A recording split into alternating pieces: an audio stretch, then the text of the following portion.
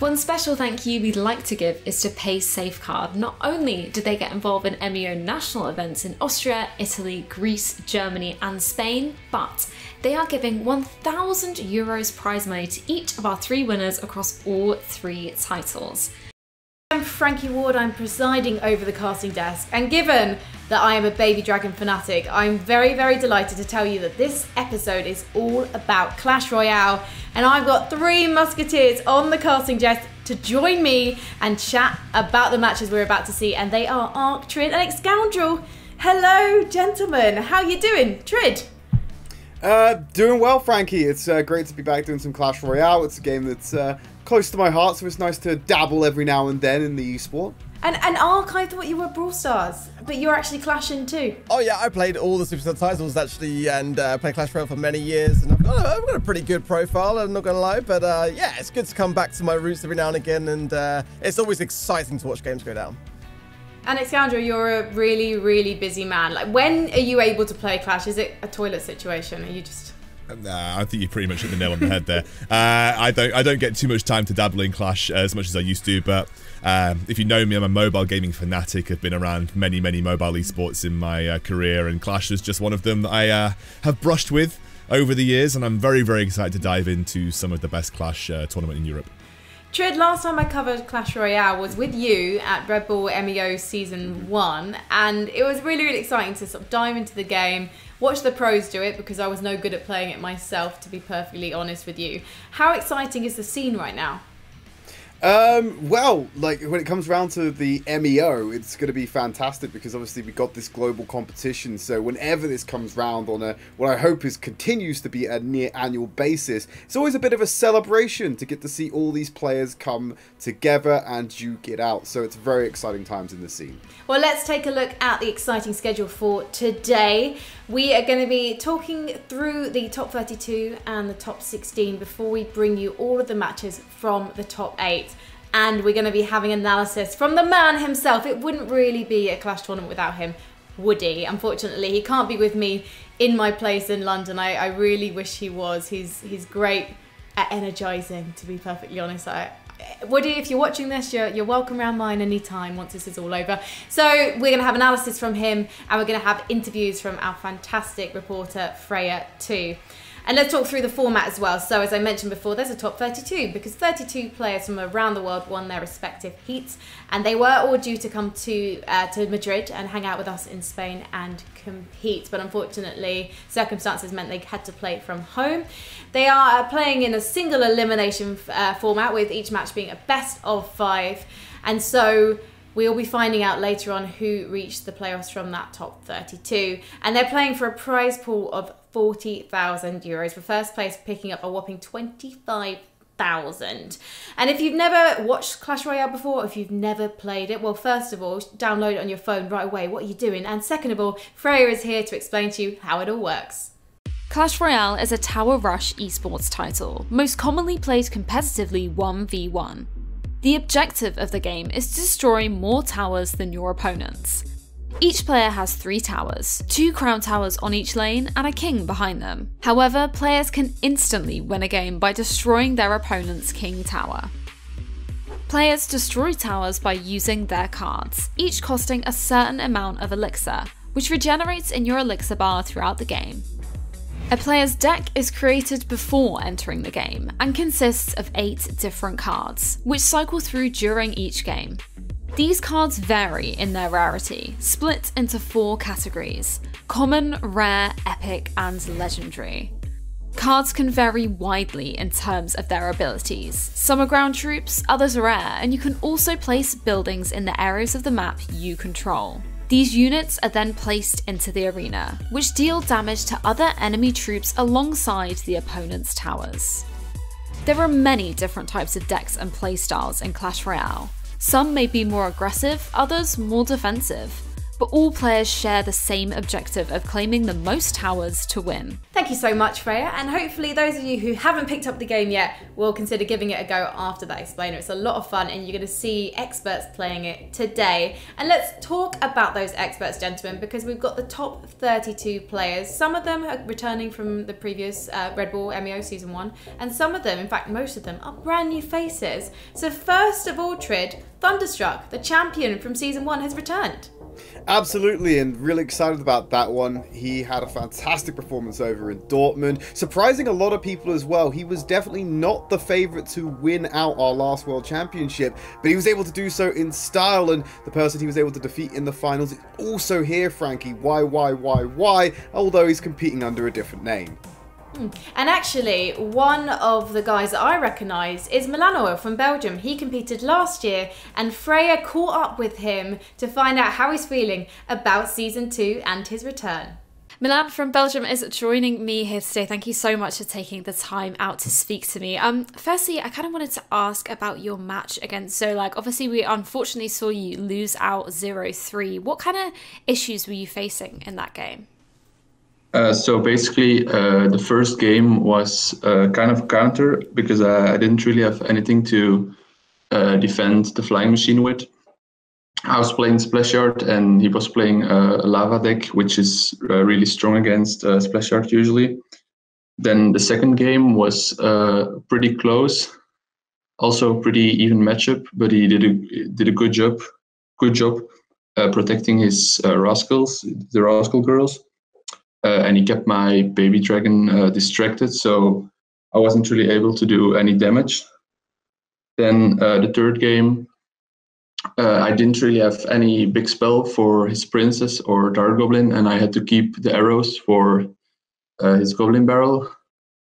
Also, I was playing the Jason deck. Because it's named like that because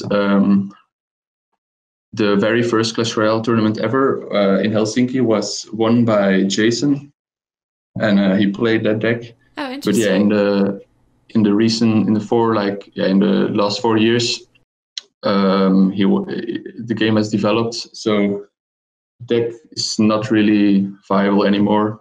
It's not really a very strong option anymore. It's not really used. But I figured I would just use it and see what happened. And yeah, okay, I lost, but... Yeah, 100%. I mean, are there any players that you particularly would like to see go on and win the trophy at this year's Red Bull MEO World Finals? So basically the people that I know the best within the community that were qualified for this tournament were Shikwi and Rengod, but both of them are also eliminated. So yeah, I'd like to see now maybe an underdog win like Neki Lik, who I've mentioned before, or Fuko, because yeah, I didn't really expect them to get this far, and now I hope that they win. Yeah, 100%. Everybody loves an underdog story. I'm definitely with you on that one. Thank you so much for taking the time out to join me today. No problem. Thank you so much, Freya. M.E.O will be hoping he makes it further than the group stages, which is where he reached in Season 1 of Red Bull MEO. But right now, I need to know, are there any other players we're expecting big things from or we've seen playing before? Anyone that's jumping out for you, Xscoundrel? Yeah, I actually recognise the Juicy One, the US representative. I think I've seen him in a couple of tournaments that took place as far back as 2018. So I'm expecting, especially US being such a fierce competition for Clash Royale, I'm expecting some kind of performance from him. And Ark, any names that would make you tremble with fear if they popped up when you were solo queuing? I mean, as a Brit, I mean, I've definitely got to stay true to my roots, and I'm rooting for Thunderstruck today. I mean, I was in Dortmund last year and watching at the very front of the stage, so I'm expecting big things from him. Well, let's take a look at the bracket and find out how exactly our clashers will be trying to reach the grand final today. And first of all, we have our round of 32 players. It is single elimination, so after that round we go to the 16, and then we finally go to the top 8, which is more like our traditional playoffs, our quarters, semis, and then our final, of course. And we will be having a third place match because the prize pool actually only rewards the top 3 players. So really, everyone is trying to reach the top 4, and when they get to the top 4, they don't just stop there. They're still trying to compete because there's a €5,000 prize that goes to the 3rd place today. So without further ado, let's talk about the highlights. Let's talk about what happened in the round 32 and 16 as well. Let's take a look at the results, gentlemen. I mean, for a start, the most surprising one for me is Thunderstruck. Actually, we lost him in the first 32 against Araju 11, and he only managed to pick up one game, Trid. Yeah, that's a disappointing first round for Thunderstruck. I think he's going to be kicking himself off that one. Not able to progress anywhere near to successfully defending his championship, but now it's all up for grabs. That's probably the most exciting part about it in that first round, is just seeing Thunderstruck, the defending champion, getting knocked out from the off. And the juicy one there, that was mentioned by you, Scoundrel. He was a player you wanted to highlight. He seemed to sail through his first round 3-0. Yeah, 3-0, the juicy one. Again, from what I know of this guy, I don't expect anything less. Again, I'm just as surprised about Trid as Thunderstruck. That's a pretty big loss given he was our previous champion. Round of 32 is still good, but you don't get any money, so he'll be walking home unhappy. But yeah, good to see the juicy one, 3-0, and hopefully he'll continue to perform throughout the tournament. Now, we are through to our playoffs now. We've had our top 32, our top 16, and now we're in our top 8. So we're going to kick off with our first quarterfinal, and it is Russia versus Bulgaria, aka Paradox 955 versus Ivan CR. And Ivan, gentlemen, seems to be a player with a bit of pedigree. He placed top 8 at the World Cyber Games in 2019. So I have a feeling, Ark, he might be quite confident about his chances. Yeah, I mean, absolutely so. And he did so well in the previous rounds. You know, it was a bit of a close one, 3-2 prior to this. But I kind of feel like, you know, the luck could be in his court today. And yeah, keen to see what kind of cards he brings to his deck.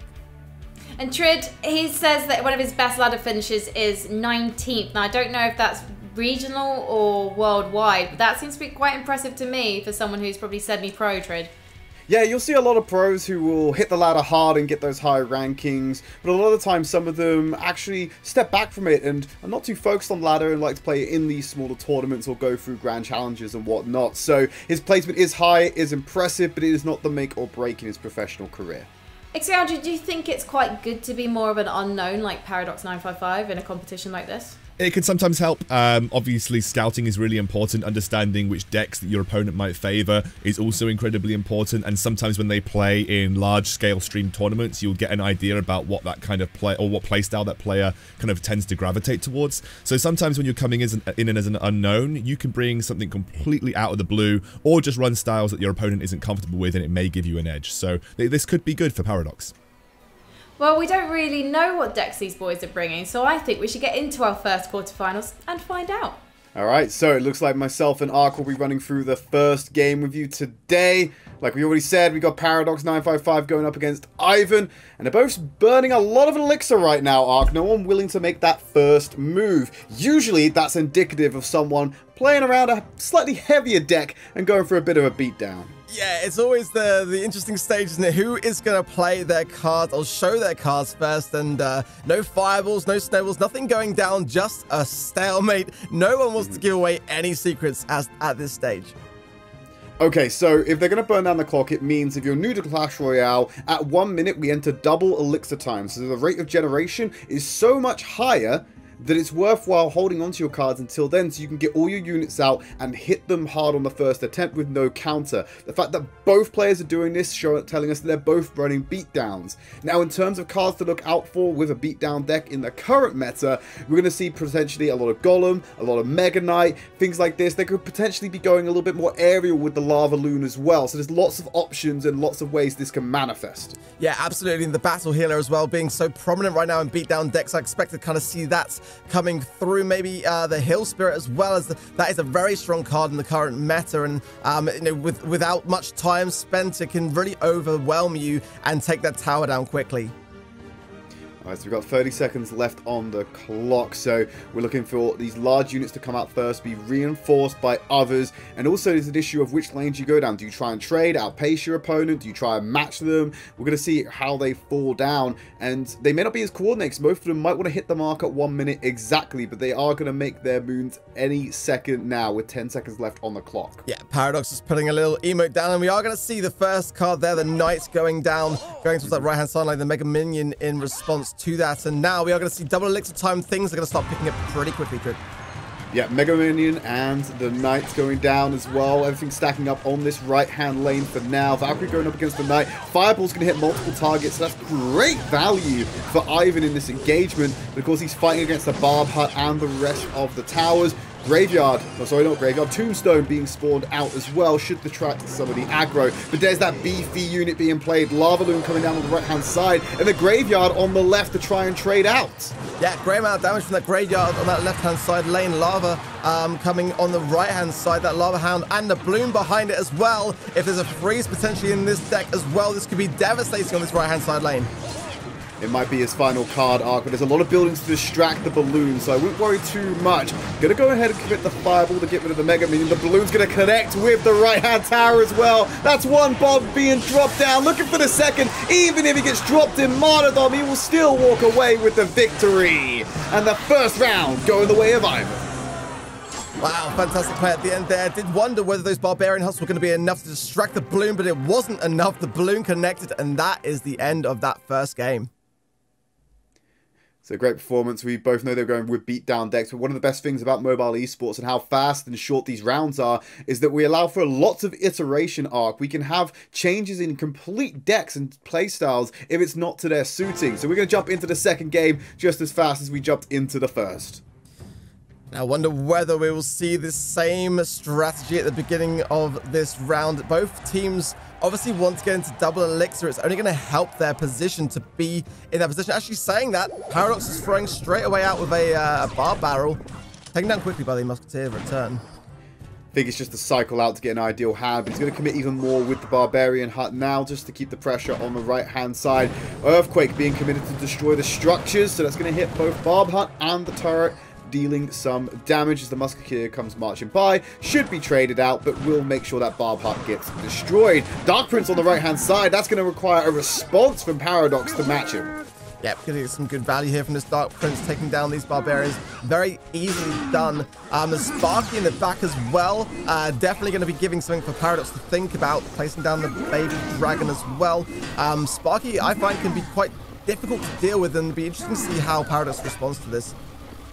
Well, he's going to have the Baby Dragon dealing aggro. Great drop there by the Goblin Giant. He's going to draw the aggro of that Baby Dragon and support the Sparky coming in. Graveyard could be the perfect response here. A lot of skeletons spawning around the Sparky will split his focus. The Goblin Giant has connected, but the Sparky will not find the right mark, and he's having to deal with all these skellies. But the P.E.K.K.A. playing clearance has now cleared a path for the Sparky to connect. If he can just get rid of the Knight. E-Wiz just in time to keep this perpetual reset, but that will not last for long, Ark. Yeah, it was a great reset, but definitely I would say that Paradox has shown some cards that he would have perhaps preferred to have kept under his belt there. The Graveyard especially can be such a prominent card on offense, and now having to use that on defense is going to give Ivan a bit of a heads up now as to what Paradox's plan might have been coming up to double elixir. 2 seconds remaining on that one, so Barb Hut going to be committed. Spawn it. Sparky coming out of this one again. Barbs are going to be an easy target for that one. No one's going to be living through that blast from the Sparky on the right-hand side. Yep, and again, that Earthquake spell going down as well, getting some great value, just trying to get those Barbarians to stop spawning for the time of which the Sparky to come. Poison going down as well, good timing on that, should get some good value, but this is looking like a pretty good push here, coming in, and Paradox is going to have to respond now. E-Wiz going down as well, that's actually not a bad defense. No, and he's got a great opportunity for counterattack here, even committing the Graveyard as well, so that Dark Prince might get overwhelmed and not be able to draw all the aggro. He's got to bear in mind, there's stuff coming down on the right-hand lane now, committing the Bar Barrel as well. This is a beefy push onto the right-hand side, and there's no answer. The good game comes out, and Paradox claps back. A great return then. Wow, this is a really, really great response. I think it's going to tie things up here. Only 3 seconds left. Ivan's already saying, good game. This one is over. The game was already over once the first tower went down with that one arc. There was no chance he was going to get the connection onto the right-hand side and level it out. So it does mean we are tied in the series so far as we're getting ready to jump into game number 3. Both teams running similar compositions still. Nothing too out there yet, no real big variation, just moving on to the graveyard control, and then also still having elements of the beatdown in effect from both cut decks. Yeah, it would be just to see when we're going to see some additional healing at the moment, because it would be ideal to kind of have in amongst these decks, to be honest. And it's definitely, you know, not holding these two players back, but you know, they are just very good cards at the moment. I'm just kind of surprised I've not seen them yet so far. Well, looks like we're going to have another beatdown scenario here. No one cycling any of their cards early. Going to get quite beefy again. So we're not seeing the Mega Knight variation come down. Both teams actually not relying on that card in particular with their beatdown. They were trying to just overwhelm the units altogether. And I think that potentially we might see something a little bit stronger coming out in this next round. Yeah, it would be a good time to do so, and just to kind of pace themselves in and not show everything all at once. I think it's fair to say that a Golem deck could be quite a good one to bring in at this point in time, or something along those lines, really, to kind of like just have a bit of a shock value, I think, really. I expect Ivan's actually going to end up running the Lava Loon again. He found success with that in game number 1, so to bring it back out again wouldn't be too far out of the ordinary. It's whether Paradox has also reverted to his game 1 strat, or maybe he's preparing for an aerial assault to come in, something that will shut that down, something with structures to draw the aggro from the balloon over. We'll have to wait and find out. We've got 25 seconds before double elixir time, and that's when things are going to start exploding. Yeah, we haven't seen any Bomb Tower yet as well. Bomb Tower's a really, really good card right now in the current meta, and yeah, definitely can see an Earthquake spell or two here in response to those kinds of things. And but at the moment, no cards still shown. We're getting close to double elixir, and that's when things are going to spice up. Yeah, 5 seconds remaining before the first card should be getting played. A lot of spilled elixir. They don't want to be burning through any more efficiently. Waiting for the first person to draw their hand. So there's the Lava Hound on the left-hand side for Ivan, being reacted by Paradox. They could be running identical comps here. Yeah, it's kind of interesting that they both played the same card at the same time. Minion inbound. There we are going to see the Bomb Tower as well. That will provide a pretty decent distraction. The Baby Dragon in the back as well. And I wonder whether Ivan has got a free to sleeve as well. Oh, the Inferno Dragon's actually locked onto the balloon. That's huge to shut this down. Going to sacrifice the Bomb Tower and then potentially move on to the Lava Loon. Great response there with the minions to make sure that beefier unit's not going to get burned down. But Paradox's Lava Hound has made that first connection onto the left-hand side. They get caught out by the arrows to immediately remove them. Can't do that for the second Lava Hound that's still trucking along. Yeah, Paradox placed down a second Lava Hound. Didn't really serve to much avail, and now in the response, Ivan coming down with one minion in the back as well, getting some hits surely on this Inferno Dragon, and yeah, it seems like Paradox came out worse on that trade-off there. The mine is in the pocket of Paradox, so we need to keep an eye on that one. It's going to be able to chip away. Even though we've got 2 minutes left, it could make the difference, especially with the poison as well. So that's going to round out the deck for Paradox, and he has these options to chip away should he find an advantage or a window of opportunity to strike when this heavier deck from Ivan comes knocking on his door. Yeah, Paradox bringing the poison spell there is going to allow him to do just that, chipping away along with the miner as well, getting some really nice damage there as well. And now this could be a pretty decent push if Ivan can get something to support this this Lava Hound coming in here. But at the moment, I'm really liking the fact that Paradox has got that poison to hand. Okay, so that fireball actually huge right now. The connection's still going to come in for the Inferno Dragon to shut down the balloon. He might be able to get one in connection. No, it's just going to drop its dying bomb on the site. Snowball being committed there just to get rid of the rest of the lava pups as they move on to the tombstone in the center of the map. Cannot find a connection with Ivan's tower. 60 seconds remaining, and another Lava Hound being placed for Paradox on the left-hand side. Yeah, only 1 minute left now. Things are really starting to speed up here as there's another Inferno Dragon going down there in response to Ivan's Lava Hound. Fireball going down as well, taking the towers at 700. The balloon is coming in, but shut down by the poison at the last moment. And now Paradox able to go on the retreat here, on the push going in on that tower. Poison going down as well. It could be over here now, Trid. Gonna go for the push, but there's a lot of counter-attack coming into this one. If that Inferno Dragon connects, it could be all over. Luckily, the Mega Minion is gonna go ahead and catch the aggro for that one. They're still chipping away at the tower. The balloon should now draw the aggro, but I don't see how Ivan comes back into this one with 15 seconds remaining. Miner gone to the left-hand side. The poison's there as well to chip through. The Inferno Dragon gonna connect on this one, and that's Paradox walking away with the third game. My goodness me, it was pretty close at the end. Not gonna lie, 98 HP left on Paradox's tower there, but a great result there, and that's gonna put him into the lead now. Yeah, so we potentially got match point for Paradox. He just needs to win one more game, and he will advance through to the semi-finals and get one step closer to being crowned our M.E.O champion. Game number 4 jumping on your screens right now. And there's a miner being played early by Paradox as well as the Wall Breakers.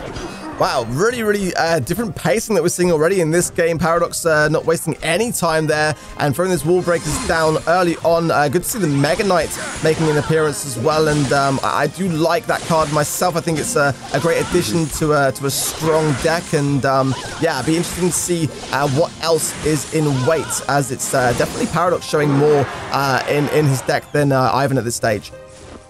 Yeah, Mega Knight's like, what if we made P.E.K.K.A do AoE and jump? Is essentially what we ended up with that card. So it's an interesting prospect. Inferno Dragon gonna be distracted by those goblins coming in. The Ice Wizard still doing work. But that's a defensive miner being used from Paradox. It might be the solution to catch the bandit and getting that burst damage from the dash into play. But the Ram Rider is going to run on through, drawn into the center by the bomb tower. So that's going to stop all the damage going through to his princess towers. Yeah, defensive miner, not something that you see every day, but it did seem to work out there. The moments, yeah, it's interesting to see such different cards this time round. Both these players obviously trying their best to keep their opposition guessing in that respect, and yeah, very different comp in regards to their decks this time round. And this Mega Knight deck needs to start getting some connections onto Paradox, otherwise he will just win out by being able to chip through. It doesn't look like it, but when you start to allow the miner to get through, it's going to be causing some difficulties, because he's able to control this deck coming out from Ivan quite comfortably. So Paradox needs to find a way to start connecting onto these turrets and start chipping them away. Meanwhile, Ivan needs to start getting these larger units connected and dealing the damage. Yeah, great play there with the Barbar on the left-hand side, just taking his wall breakers down nicely. The Electro Wiz on the right-hand side, just nicely supported of the Mega Knight, but I think the Mega Knight will go down there with that distracted miner, and good opportunity now just to kind of reset and gain some elixir here. Right, the Tornado's going to pull the Inferno Dragon away, but the Bandit still catches the Miner, dashes onto the Breakers, and then gets the reset onto the Ice Wizard. Going to dash into the middle of the Goblins. Won't find the burst damage and will get shut down eventually. But the Mega Knight being played further back here for Ivan on the left-hand side. It gives him time to build something up with this push and try and brute force his way onto one of the Princess Towers. Think about the value that Paradox is getting from that Miner there on that right-hand side. So much damage, and it was completely uncontested. And now the bomb tower going to be getting some good value as well. The Ram Rider going in to take that down, however. That was, but I think for me, Paradox got a great trade-off there with that right-hand side tower on Ivan. Well, Ivan, he's going to have the rocket sent towards his tower. He's going to drop down the Mega Knight on the right-hand side. But it doesn't matter about being slowed. He's still going to be able to leap at your wizard and shut him down. But the splash damage is good enough to start chipping away at that turret. Bomb tower should throw the aggro, and Miner gonna catch the Mega Knight before he can leap off and get that AoE damage. Putting them all to the center. This could be big for the AoE damage if they don't separate away from the bomb after being tornadoed into the center of the map. Yeah, Paradox just using the bomb tower to such great effect, and it's definitely causing Ivan some issues. But now the left-hand side, a rocket in response to that Inferno Dragon that did lock onto the tower there. Could have got a lot more damage had that not been shut down there quickly with that rocket by Paradox. But there's a significant elixir advantage now for Ivan. He has a Mega Knight on the board. He's still surpassing the elixir, or basically in play for Paradox. So if he cannot get countered here and force his units through, he's found a path to victory by forcing out that rocket against the Infernal Dragon. Ram Raider connects on the right-hand side, and this Infernal Dragon is still chipping away. It's going to find a connection on the left until it's pulled in by the Tornado, and it will be drawn to aggro the Ice Wizard. 45 seconds remaining, and Ivan still in control of the economy of this game.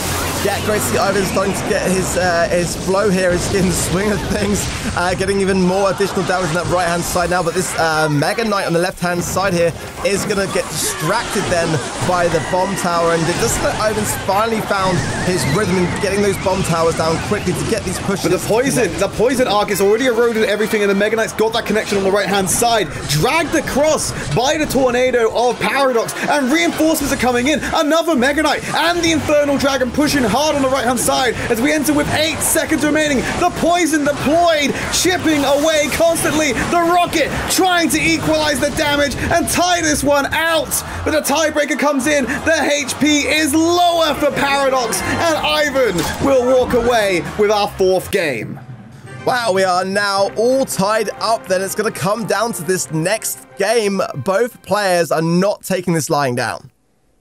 Absolutely not, Ark, and we're going to the distance in the first series we are going to cover as well. So there's just one game that separates our opponents from going through to our semi-final. We want to jump into that action as fast as we can. Game number 5 coming on your screens right now. Going in then again, a slow start, some emotes flying. Could have some heavy decks, or maybe not. We're going to get going then with a quick bar barrel and some arrows, a tombstone. Nothing too much at the moment, just kind of cycling through to get to the tasty cards, I think, Trip. Yeah, just draw the cards, cycle through them, get yourself to your adequate hand. There's the Mega Minion and the Knight on the right-hand side. These skeletons are not going to do much by themselves, being produced by the Tombstone. The value of that draws them over. But there's the Lava Hound on the right-hand side to start forcing the cards out from both of our players. The balloon to back it up as well. So the Lava Balloon coming in from Ivan, his tried and trusted deck from game 1. As the Poison's doing its best to erode, but the connection's still going to happen. That balloon is going to touch the tower on the right-hand side, and that's a crushing blow to kick things off. Yeah, fantastic start by Ivan there, and getting some really devastating damage early on. You know, we still got 1 minute before we've been close to double elixir time now. So definitely that's going to shake things up, and Paradox a bit on the back foot now. It's going to have to be reeling from that one. We know what happens if it goes down to the 3-minute overtime. It's whoever's HP has been damaged the most, and we're going to be relying on these barbs to try and cut away at the Tombstone. The minions have got a line of sight on the barb hut. Going to be pulled away, thankfully, but it's going to be chipping away at the time. That you want to look at health pools in this game, Ark, as time when it comes to structures. And is it worth the elixir trade-off to reduce their spawn rate on the map? It's a conscious decision these guys need to be making. But the Lava Hound's going to come in on the right-hand side again. That means the balloon is sure to follow once the skies have cleared up a bit. Yeah, this barb hut is going to be going down pretty quick, and I expect you're right, Fred. I expect to see a balloon coming in, or is the Lava Hound too low now? I think so, to really make it worth the while, and that is going to have to be held back upon. Fireball going down for some value there, but yeah, not really the push that Ivan would have hoped for in that instance. Well, it was good that he didn't overcommit with the balloon in that time, so he wasn't going for the push. Still got a significant HP lead against Paradox for the time being, so he is holding all the cards in that regard. But here's that beefy push being built up on the right-hand side. This is the one. We know Ivan has that balloon in his hand by this point, so he's going to commit to this one and try and brute force his way to victory. The poison's good to try and deter them, but there's nothing drawing the aggro. As soon as that balloon drops the bomb on that hut, he's going to get away with it. The Mega Minion is lost interest. They can't catch up. They're trying to stun it, but the blob still comes through, and the Martyrdom will seal the deal. 13 seconds remaining. Ivan hasn't got a hope in hell of losing this one. Paradox, unfortunately, we'll have to see you next year, because Ivan's going through to the semi-finals. I can't believe that balloon connected. It really didn't look like it was going to, but congratulations to Ivan, who will be going through. Yeah, congratulations. That one couldn't have been closer, could it, gentlemen? I'm just wondering about the trend of both of them, or the coincidence of them both kicking off with a beatdown deck. And then I guess there must have been a case of second-guessing each other when it came to picking their deck for the next round, Ark. Yeah, it was definitely a bit of mind games going on there, and yeah, it's quite common to see players kind of keeping those cards back and just kind of waiting to see what the other player's going to do first. But yeah, some very exciting games though. Why do you think Ivan edged it, Trid? Was it a case of better elixir management? I think when it came down to some of the games here, it's not necessarily elixir management. There were some instances of card management. He left Paradox without an adequate response to what he was dealing with. The Infernal Dragon forcing out the Rocket. That's a huge elixir commitment, and that gave Ivan the edge in game number 4, which significantly increased his chances of coming back. So I don't know necessarily if it's elixir management. I think it's just the way the cycle was. It was unfortunate for Paradox, and Ivan was just able to capitalize on it perfectly. Well, gentlemen, it's Spain versus Portugal. We've got ourselves an Iberian quarterfinals, and I could not be happier about it. So let's get into the second quarterfinal.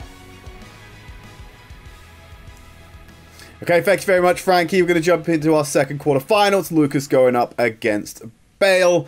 And already, we're hoping to jump into the action as fast as we can.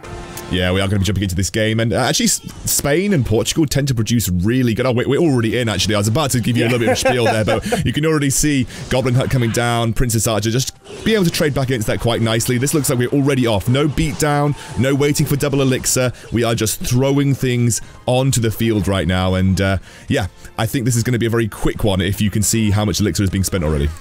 Yeah, the Skeletons on the right-hand side, great pull for the Rascals, but there's that Megamite on the left, going to shut down the Bandit as well without that connection.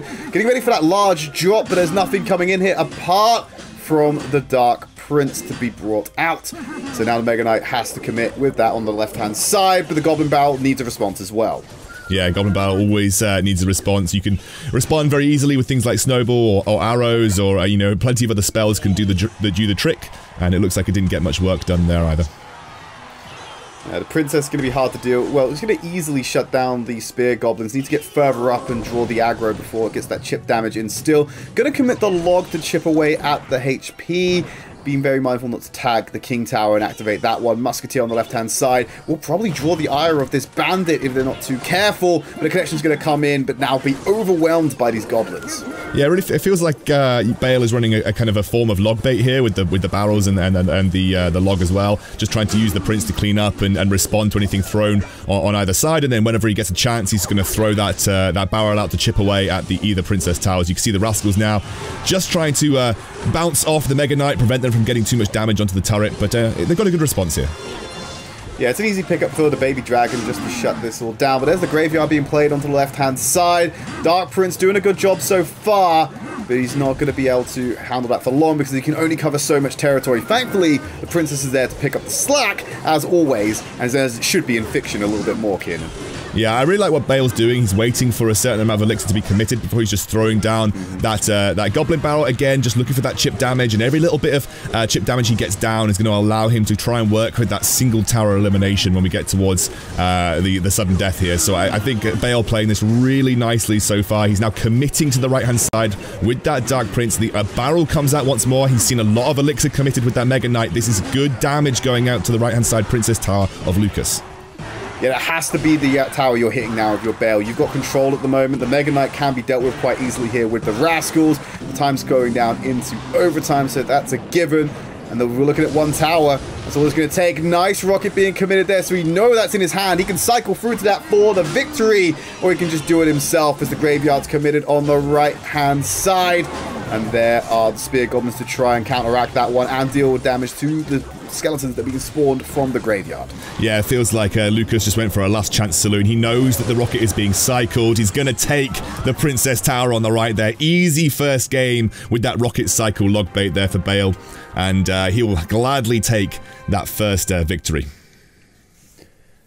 Yeah, once that rocket came into play and we knew that it was going to be cycled through, the timer was also set a little bit more extreme for Lucas, because it's not about the game time, it's about how fast can that rocket come into the hand, and he wasn't making enough headway with his own assaults. It ultimately left to his own demise. We're going to be jumping into game 2 as fast as we can to keep the action coming. Yeah, we are just waiting to jump into that second game. Obviously, Lucas and Bale, they are practice partners. They know each other incredibly well. Both regions producing incredibly good Clash Royale players. I always find that Spanish-speaking regions just produce incredibly good Clash Royale players for some reason. It's just some sort of quirk maybe of the communities that exist in those regions. But they always seem to produce excellent world-level Clash Royale players. And you can see already Bale off to a good start with the Barbarian Barrel, just as trying to scope out what's going on, and the Dark Prince immediately responded by Lucas.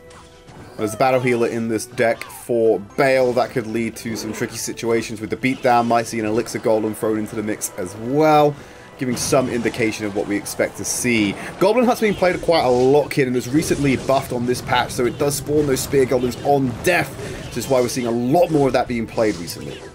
Yeah, based on what I'm seeing right now, this looks like a classic Elixir Golem beatdown deck. All of the cards you see here that have been played so far are just kind of very meta Elixir Goblins, so I'm imagining that is what we're going to see from Bale this time round. Nothing too out of the ordinary. You might even run Electro Dragon as well.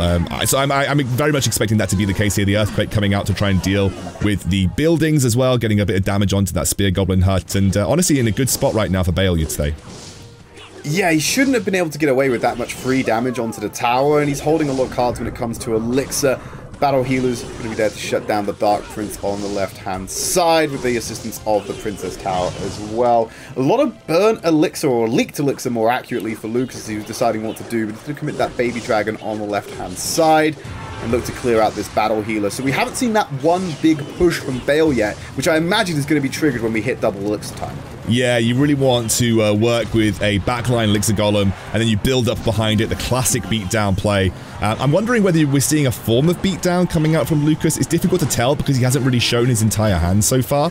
But I mean, again, we might sort of find that out once we get to double Elixir. Again, they're just kind of like feeling each other out at this point in time. There's that Golem. Yeah, there we go. The Elixir Golem on the back here. I'm imagining this is going to be followed up very nicely and very quickly. It is a classic Golem beatdown, as we've just seen that dropped for Lucas here. So Golem versus Elixir Golem beatdown. The Battle Healer behind that Elixir Golem. I'm expecting a big push on this left-hand side coming out from Bale. The saving grace for Lucas is that he will be able to get that Goblin Hut back online in time to draw some of the aggro, but not fast enough to stop that Elixir Golem connecting. Tornadoes being traded to draw them back in, and there's that connection on the left-hand side. The Elixir Golem going to be chipping away. The Dark Prince cannot deal the damage in time, and Bale will go 2-0 in this series. Yeah, I don't think there's any way that he can respond in 20 seconds. He has got a small Elixir advantage, but he's got to work through so many units to get there. An easy win for Bale to take him 2-0 in this series, and he's really getting the upper hand over his trading partner, Lucas. So we'll have match points ready to go for you as soon as we can. So Elixir Golem combo coming in with a Battle Healer. Didn't have to use anything, waited until double Elixir time and played the game to perfection. Lucas, unfortunately, unable to get anything going with the beatdown of his own.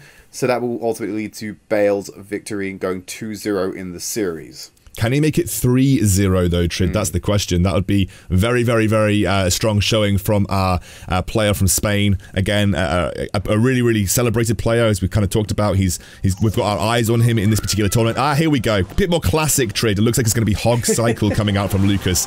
I was expecting to see this at some point, and it looks like Lucas is just going to say, no, let's go, Hog Cycle, we're about to play.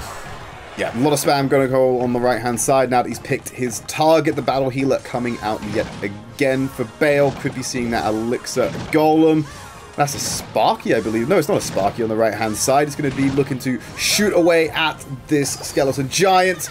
The Firecracker also here to clear the path. Bandit should be able to leap across the river, catch him out of the recoil jump, and now set his sights on the turret. Great drop of the Goblins to draw the aggro and stop the tower from getting hit. Yeah, again, nothing major. The Hog obviously doing a huge amount of damage at the start, though. Again, you're just looking for kind of chip damage. Lots of Elixir being leaked, but it's just buying some time for Electro Wizard to come down. We'll deal with Baby Dragon pretty nicely, as Baby Dragon should just about draw aggro from the Princess Tower, so that was well timed from Lucas. Easy little play there to deal with an expensive unit. There's that log to hopefully mean that the E-Wiz will take care of the Musketeer. Or at least drop it into death range with a couple of shots of the Princess Tower on the right-hand side. Battle Healer being committed. Still 2 cards unknown for both of our competitors. The Ram Raider being dropped is going to lock up this Hog Rider and make it impossible for him to make that connection. And the Mini P.E.K.K.A. seems to be a response to shut down the Russia coming in from Bale. Yeah, here comes the Battle Healer as well, just pushing in defense. With the cannon, just going to start to move through now. Battle Healer taking a bit of the aggro, should be able to buy a bit of time. I don't expect a huge amount of tower damage coming through here, as the skeleton will just absorb the majority of the damage, take that cannon down, and should be able to move on just a little bit further forward. So Bale's probably going to be having that last card be the Elixir Golem again, I imagine, potentially here, and waiting for that 1 minute to drop it with the right push. He has to deal with the responses coming in from the right-hand side. So Firecracker being used. Good answer to the Bandit. Fireball being spent to try and burn that log as well to shut down the Bandit. But they're going to have to put a unit on the field, and E-Wiz seems to be the answer for that. With Fireball being spent, that means we're not getting any kind of beatdown with this one, King. No, it looks like a more mid-range cycle with Ram Raider. Again, just looking for chip damage, maybe finish off with Fireball towards the end. And you can see now they're going to commit pretty heavily. You just put a bit of units in front of the cannon, then try and move it forward to chip away at those turrets. And that's what I'm expecting here from Bale. I'm waiting for the last card from Lucas, though. That's what we're waiting to see. Whether it's a response card or whether it's an integral part of this deck, I'm not sure. He's keeping a hold of it for a long time. He's waiting for the right time to use it. Ram Raider, sorry, Hog Rider not getting the connection needed for the time being. But this deck, this Ram Rider cycle deck coming out for Bale, not as impactful as we saw from him in previous games. The Fireball being committed to clear out the Firecracker just does not want to let that unit get into play here. No, I mean, it can be quite dangerous when left alone, so I understand the urgency coming out from Bale to make sure that it doesn't move any further forward, especially with the protection of something like the Giant Skeleton. And again, using that Giant Skeleton as an absorbing method to allow it to take most of the damage, and again, that Ram Rider coming through. Hog not able... Oh, Hog is able to connect a couple of hits here, but I don't think it's going to get a huge amount of work done. Slowly, though, the Ram Raider being his vice yet again, hitting him with the boulders and slowing everything down. Mini P.E.K.K.A. able to chomp through the cannon quite easily, and also the same for the Battle Healer. So the health advantage is in favor of Lucas. This is such a slow burn, kid, and that if this goes on much longer, Lucas will just get the overtime victory. Yeah, definitely feels that way. They've got responses for everything. I don't think either of them have got a card that is going to suddenly turn the tides of this battle. It just feels like it's going to be up to someone making a mistake, or a really sort of high-level play, or an overcommittal of Elixir on one side. But yeah, it doesn't really feel like either of them are going to get a huge push on either of the sides, really, as there's just the responses all round for both players. I like what Bale's trying to do, though. He's switching it up on the left-hand side to try and draw some aggro away from the right, relieve some pressure, but also potentially catch Lucas off guard and get the damage needed. It only needs one tower to be the lowest HP, but it's been dropped down to 452 on the right-hand side with 30 seconds remaining, and now his left is under threat from the Skeleton Giant, and it's not going to happen at all. The Earthquake comes through. Lucas is still alive in this series. Yeah, really nice play down the left-hand side there. He realized that it was a big commit from Bale on the right, and he used a Hog Rider, which drew a lot of resources over to the right-hand side, and that allowed him to just push through that Giant Skeleton and the Mini P.E.K.K.A., which did a huge amount of damage. That was the last card that was in Lucas's deck. Mini P.E.K.K.A. doing a huge amount of damage on that left-hand side, especially left uncontested. It can be a real pain to deal with, and he gets his first win of this series. It's an all-important win because he's still at match point. Bale just needs to win this one game to go through to the semi-finals and knock Lucas out of the competition. Ice Golem being committed on the left-hand side, so not showing the cards too early with this one. Yeah, Ice Golem is obviously one of those cards that's mainly used as bait. I'm having a look here with the Musketeer. I'm imagining with the Musketeer being shown, this is a classic Hog cycle from Bale, you would imagine, just because of those two cards. Those two cards are pretty common, right? Yeah, those two cards are pretty common. Trying to work out what's going on for the side of Lucas. It might, with Ice Wizard and Knight, that could be a Splash Yard coming in as well, I think. Yeah, Ice Wizard and Knight, they're pretty common, especially if you've got that... Yeah, we got Baby Dragon as well, so this is probably going to be a Splash Yard. Royal Hogs being used in this bait as well. So maybe not so classic. Yeah, throwing a bit of a spin on what we considered classic there, kid, and going to get some good damage into the Barb Hut and cut down the amount of spawns that one will get. So on the left-hand side, going to get the Scattergun being fired at the Baby Dragon as well. Yeah, I think this might just be a Royal Hogs based deck then instead, and you know, obviously just instead of using your classic Hog Rider, you're going in with the Royal Hogs as the majority of push onto those individual turrets. And you can see Mini P.E.K.K.A. Heal Spirit as well, a card that we get seen a decent amount of play. It actually combos really nicely with the Royal Hogs, because if you can get that heal off and they can get a lot of damage onto the turret, it can keep them alive for a significant amount of time. And look at this, Lucas just doesn't seem to have an answer to the chip damage coming down. Huge damage going onto his left-hand side Princess Tower. He's not even resolved it yet. The saving grace will be for him that his King Tower is now active as well, thanks to that tornado. So we will have some extra reinforcements on the defense when it comes around to the next offense from Bale. Yeah, nicely Earthquake though. Good response to any kind of building placement in the middle. He's going to start to chip away at damage there. That's the only chip damage that he's going to have that is essentially non-unit based. Log can sometimes get a tiny amount of damage done, but yeah, there's no huge amount of chip damage coming out from this this deck from Bale. So not expecting any kind of like fireball cycle to finish this off right here. He's going to have to do it the hard way by just shoveling units down towards that left-hand side tower. But he's going for the bait. He's baited out. He's got a huge... Yeah, Royal Hog's going in with the mini P.E.K.K.A behind it as well. Barb Hut being committed in such a dangerous position. It will get the spawns in play, but there's so much damage going on to the right-hand side. Either turret or either tower is vulnerable to another assault from Bale to get the win here. Yeah, Bale just using that Hunter, just clearing out that left-hand side push. The Royal Hogs come down once more. Big commit. Nice Barb Barrel. Buys a bit of time here, and the Earthquake will do a good job. Just needs to get a couple of hits on that left-hand side. A bit of an overcommit with the Graveyard now coming down. This is a good counter-attack by Lucas. It has to be. The Graveyard was not going to be played at all in regular time. He's having a lot of damage on the left-hand side. The one punch may be enough, but it's a good response coming in. Ice Wizard more interested with that mini P.E.K.K.A than the tower, so he's going to have to try and stay alive, cycle through these poisons. But the Royal Hogs and the mini P.E.K.K.A are going in. The Barb Hut will only last for so long, Kiernan, and once that's gone, the Earthquake also doing the deed. 7 HP, and 1 tap was all it takes. Bale will go through to the semi-finals. And easy as you like, Bale got caught out in the 3rd game, but the 4th, he gets the win. And honestly, I'm happy to see a bit of cycle coming back in. It was nice to see that when we really just saw a load of beatdown in the last quarterfinal. Did you miss the Royal Hogs, this scoundrel?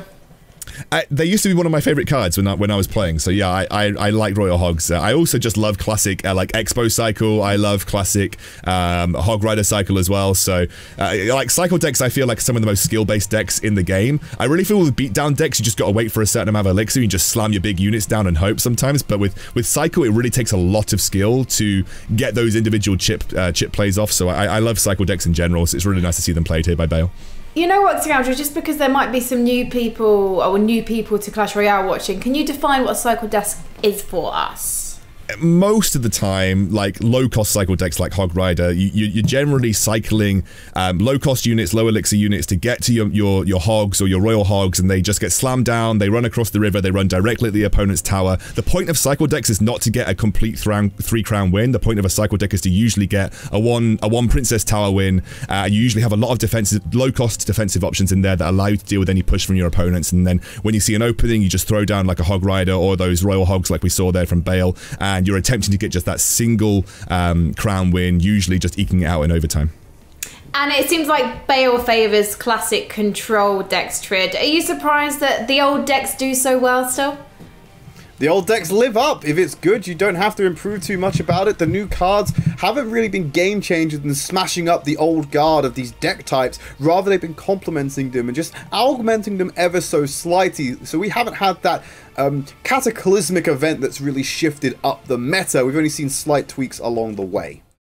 Let's jump into the first game here to Juicy One versus Necky Lick, and we will see. Looks like immediately straight up Lava Hound coming down. That's very rarely played out of a Lava Loon deck, so I'm assuming it's maybe 3 Musketeer beatdown versus Lava Loon, but it's super early on to see these cards go down onto the field. Yeah, I think you hit the nail on the head there, X. I mean, absolutely, just like big elixir cards going down at a very early stage is quite the rarity here. And yeah, this is already off to an exciting start for me. Keen to see what these players have brought alongside that in their decks here. And yeah, surprised we didn't see like a big sort of elixir leak for a good minute, just getting straight off to the action, really. Yeah, well, again, they maybe are going to be looking for their prime opportunities to just land some of their units. It's going to be the Inferno Dragon coming down at the back here for the Juicy One. Not looking to combo much high elixir together, just trying to throw down and seek a response from his opposite number. But that should be matched pretty nicely by Hunter. Yeah, Miner going down right-hand side, getting some good chip damage on that right-hand side tower. The Royal Hogs in response going to get taken down pretty quickly, I would say, by those Barbarians. A bit of damage, but nothing really to get too excited over there. No, exactly not. He has managed to get about half HP on that right-hand tower. That will be a sore spot, especially if you see a big Lava Loon combo that isn't down the right-hand side now, you can expect to potentially lose your Princess Tower. So I imagine if you are committing resources to one side, as the juicy one, it's going to have to be down the right-hand side bridge, because if you commit left, unless you're going for a three crown win, you're going to end up losing that right-hand side Princess Tower now that you know that Royal Hogs exist in the opponent's deck. Yeah, I think you're spot on there as well, and also with that Earthquake spell there as well, able to continuously chip down. And here we see the Royal Hogs going down. That tower is going to go down pretty quickly, and now the juicy one on the back foot throws a fireball at the King Tower, activating, but does get a lot of value there, connecting with those 3 Musketeers. It really feels like this is now all in play for Juicy One down the right-hand side. He knew that he could not answer those Royal Hogs coming down. He's just looking to go, I think, for the complete sweep on the King Tower as well. He's going to have to get through a lot of anti-air. That Hunter is going to do some serious work if left untouched as well. And I really feel like Nekilik's got the upper hand in this first match so far. Yeah, I think you're spot on there. 20 seconds left as well, and a pretty strong defense. That Hunter has been lingering for such a long time. Oh, it's gone. Getting so much value. Great fireball, though. Absolutely so. And 10 seconds left. I think this could be in the bag here. Yeah, well, the Hermione's coming down. There's the Dark Prince going to be able to deal with it. He's managed to bait the Inferno Dragon with that Ice Golem over to the other side, and this should be the secured victory for Nekilik. And I just feel that that Lava Loom was a little bit improperly timed for the Juicy One. He just, unfortunately, spent so much elixir, he had nothing left to deal with those Royal Hogs that got the win. Yeah, tricky position to find yourself in, and I think it was just that damage that went down so early on, and that's always a tricky thing to it comes into your mind and plays with your head a little bit almost, and you have to kind of like look to respond, and unfortunately not quite the match that Juicy One was hoping for there. Well, in counteracting, when we're getting to our second game, it is going to be waiting out potentially for that double elixir time. Both of them are just either looking to not make a first move and give anything away, or are looking for double elixir for one of their big beatdown decks. So I'm expecting maybe just a casual minute and a half of a very chill, no units played. Yeah, as is the way with many of these Clash Royale games, but no, it is going to be the Juicy One making the first move with a giant skeleton there at the back, and the Ice Wizard coming down. Looks like we're going to get into the swing of things a little bit sooner than we expected. Yeah, well, maybe they were just trying to force the opponent to make a move so they can get a read on their opponent's deck. Giant Skeleton should be enough with the Baby Dragon to deal with the majority of the responses coming out here. That is going to be, unfortunately, unable to make much value out of that Giant Skeleton. The bomb will not get any more work done, especially on the enemy Baby Dragon, but the Inferno Dragon comes down. So what do you think? Is this going to be a sort of a Giant Skeleton Inferno Dragon deck? What are we expecting from the Juicy One here? Yeah, potentially so. I mean, we could see, we got a Balloon going down as well. We could see maybe a Rage or a Freeze alongside this. Obviously, the Lumberjack will give us a nice amount of value if he goes down here, which he does. The Rage now on that Balloon, but that's a great use of the Tornado there to pull it away from harm, and great response there, you got to say. Yeah, really well timed Tornado there, actually, and doesn't even activate the King Tower either. He manages to place the bomb just out of range of both the Princess Tower and the King Tower too. Maybe would have liked to activate the King Tower, but nonetheless, it was a really, really good Tornado coming out from Nekilik here. He's going to start to use that Miner, or rather the Juicy One using the Miner just to try and bait out something. Dark Prince does come down, and it does feel like this is purely a Lumberjack, a Rage-driven deck, like you said. So just using a lot of units that work really well with that Rage mechanic from the Lumberjack. Very powerful unit when used correctly, and I'm expecting to see a Lumberjack come down sometime soon to support the units that have been thrown down by the Juicy One on this left-hand side push. Yep, a very strong push. Another Tornado there. I think going to connect this time with the King Tower. It does.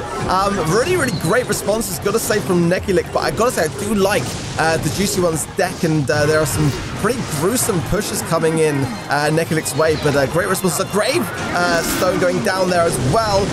The response will be a Bar Barrel there, and should be a pretty comfortable defense.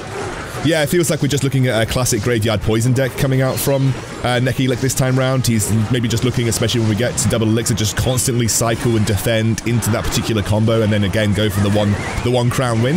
And I mean, the Tornadoes have been just so good here, just in keeping the Rage out of a relevant position, bringing the Balloon into an awkward scenario as well. These have been really good defensive plays by Nekilik, and now he's looking to make an offensive play happen.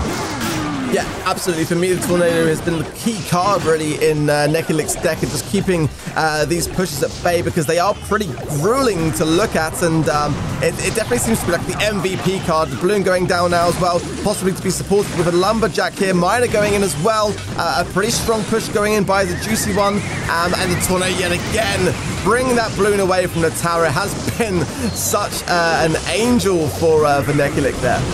Yeah, we are still seeing Nekilik having to just find those opportunities to use the graveyard. He did see that a lot of Elixir had been committed. This was a nice time to throw that graveyard down, and suddenly the Lumberjack used defensively. You never really want that to be the case. Desperation when you're seeing the Inferno Dragon coming down too.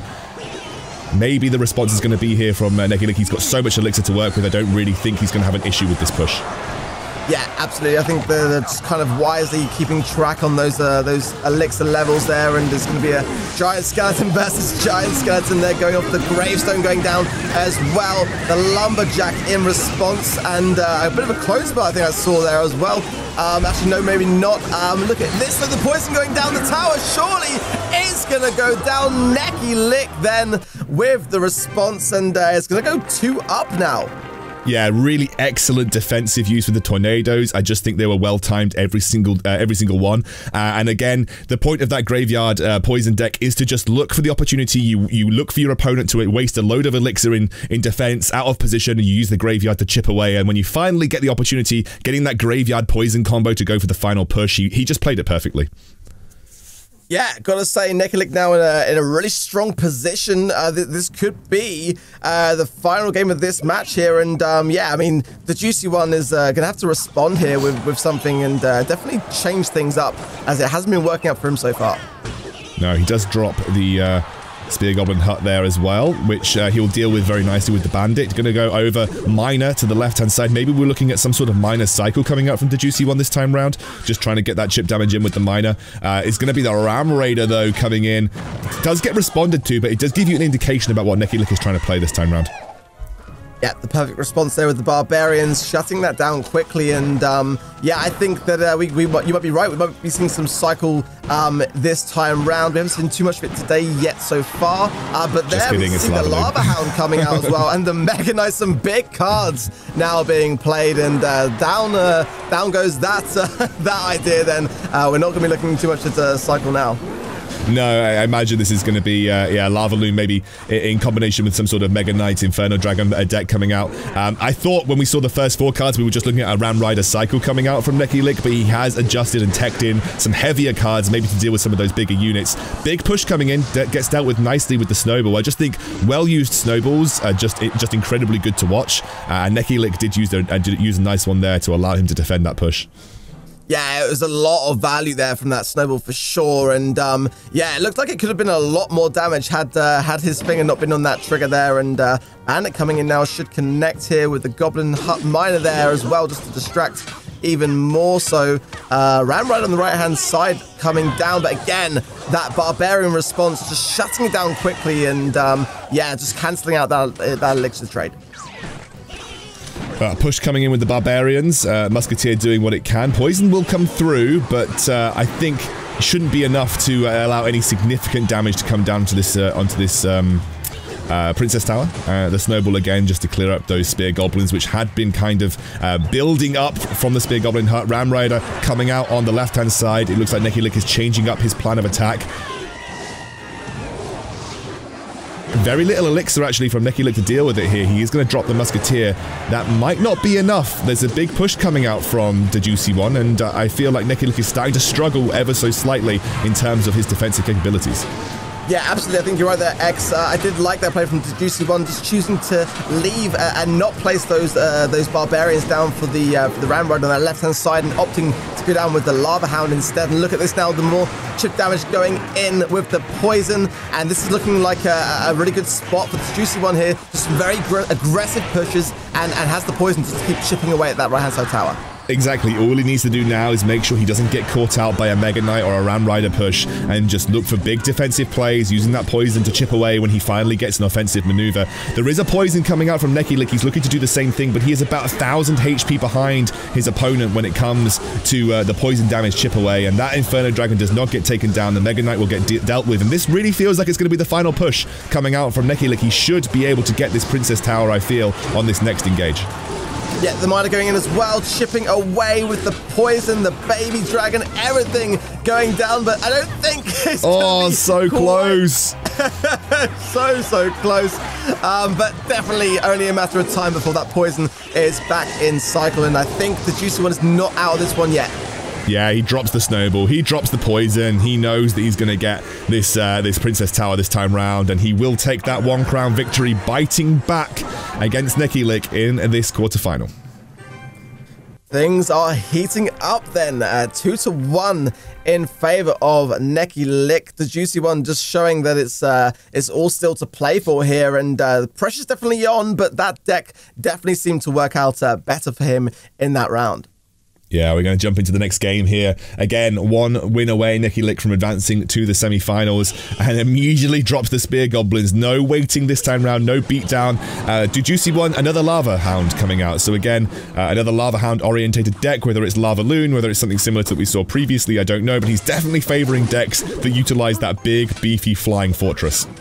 That's a lot of damage early on, though, being considered on the right-hand side turtle. The response of the Inferno Dragon is going to shred the Lava Hound, and for me, a bit of a shaky start here for the Juicy One. I mean, if you look at that deficit, the miner coming in now, and look at the emotes, they know that there is problems on the horizon. Look at that damage, only 1,500 remaining there for the Juicy One, and not the start he was hoping for. No, he's running skeleton barrel as well, so he's going to be able to just like dive that in. He's just looking for that chip damage. The Inferno Tower coming down as the major answer to some of these beefier units like the Lava Hound and the Inferno Dragon. He looks like he's got a deck that could potentially counter out the Juicy One here. If he plays it correctly, I feel like he has a small deck advantage going into this, and I definitely feel like he's in the driving seat in this game so far.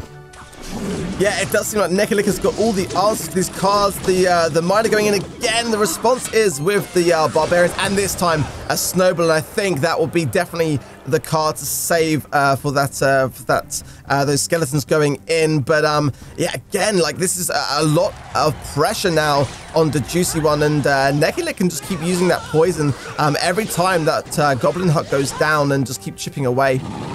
What do we think the final card is for Nekilik? For me, it looks like some sort of like Mega Knight based deck. Maybe a Mega Knight coming out at the end here, but it's difficult to tell. He has got 1 card that we haven't seen, as has the Juicy One, actually losing his tower on the right-hand side here. It would have to be a big play for the Juicy One to make it back. Good games already coming out from Nekilik.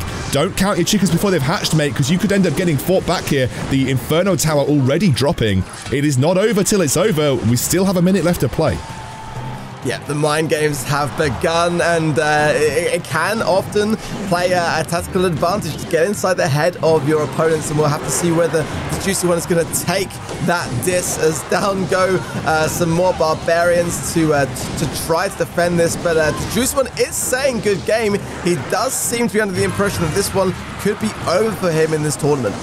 Yeah, he unfortunately has now lost a bit of ground on the right-hand side, so pushing down the right-hand side with his Lava Hound is going to be harder because they can drop an offensive Inferno Tower like you just saw there, although the Inferno Dragon is making his way over to the right-hand side with the miner still there. Oh, I just don't think it's going to happen. He's only got 10 seconds and with Elixir to work with, but it's going to take too long to get anything over. It looks like Nekilik is going to take this semi-final 3-1 versus the Juicy One.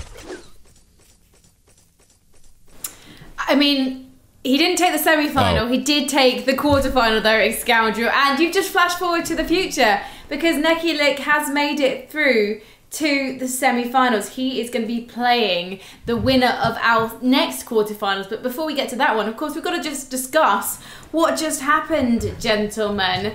I think Nekilik there, he seemed to have you guessing, in fact, with that last deck, Scoundrel. Yeah, I mean, what I like about the Nekilik's play is I really have to compliment his defensive work. I think he was very good at utilizing the minimum amount of resources required to deal with anything that he was being thrown at him. Specifically, I want to kind of look back to that. I think it was the second or third game where his tornado usage, that single spell every time, getting huge impact on the rage balloon deck that we saw coming out from the Juicy one. Yeah, I just think Nekilik very well practiced on the defensive work, and he just found some good counter-attacking opportunities, playing for the chip damage, playing for you know, those single sweeps to get the Princess Tower when it counted. So yeah, I'm very impressed with Nekilik in this quarterfinal. Well, there's Woody, our expert analyst. I just said I'm making up words here. Why not? It's Clash Royale. It's all fun. But what will our expert analyst? I said it again. He's an analyst. His name's Woody. Let's head over to him to see what he thought of our third quarterfinal. Let's take another look, Frankie. Nekilik caught fire in game 1, starting the match with a risky Three Musketeers drop behind his King Tower. He piled on even more damage with Royal Hogs that eventually caught the Juicy One out of cycle and without any response. Instead, he pushed all in with a Lava Hound strike that was unrelenting, but eventually cut short by a hard counter hunter. Next up, we saw the Juicy One seize the initiative with an innovative Lumberloon deck that just couldn't find its way around the Goblin Huts and Tornadoes played by Nekilik. With giant skeleton bombs exploding all over the map, chaos reigned, but Nekilik was its master. With carefully timed graveyard attacks, he brought DJO to death's door on more than one occasion, delivering the killing blow in the last minute. Hot off his first 2 wins, Nekilik began Game 3 in confident fashion, dropping a tower to half hit points in the first couple of minutes with Goblin Stabs and Bandit Jabs. But the Juicy One caught on soon after, finding the perfect counters in a band of Barbarians to shut down Ram Riders and an Inferno Dragon to burn up the Mega Knight. Neki kept in the fight, but he had peaked too early and soon found his tower in shambles. The final game saw Nekilik really put the squeeze on the Juicy One with a minor poison control deck that incinerated DJO's Lava Hound. He was willing to soak some early damage in the hopes of a massive counterattack, but DJO never found the right chance to swing for the bleachers. And so the game was over before Double Elixir time had even started, and Nekilik would be the one moving on to the semifinals. Congratulations to them both. Take it away, Frankie.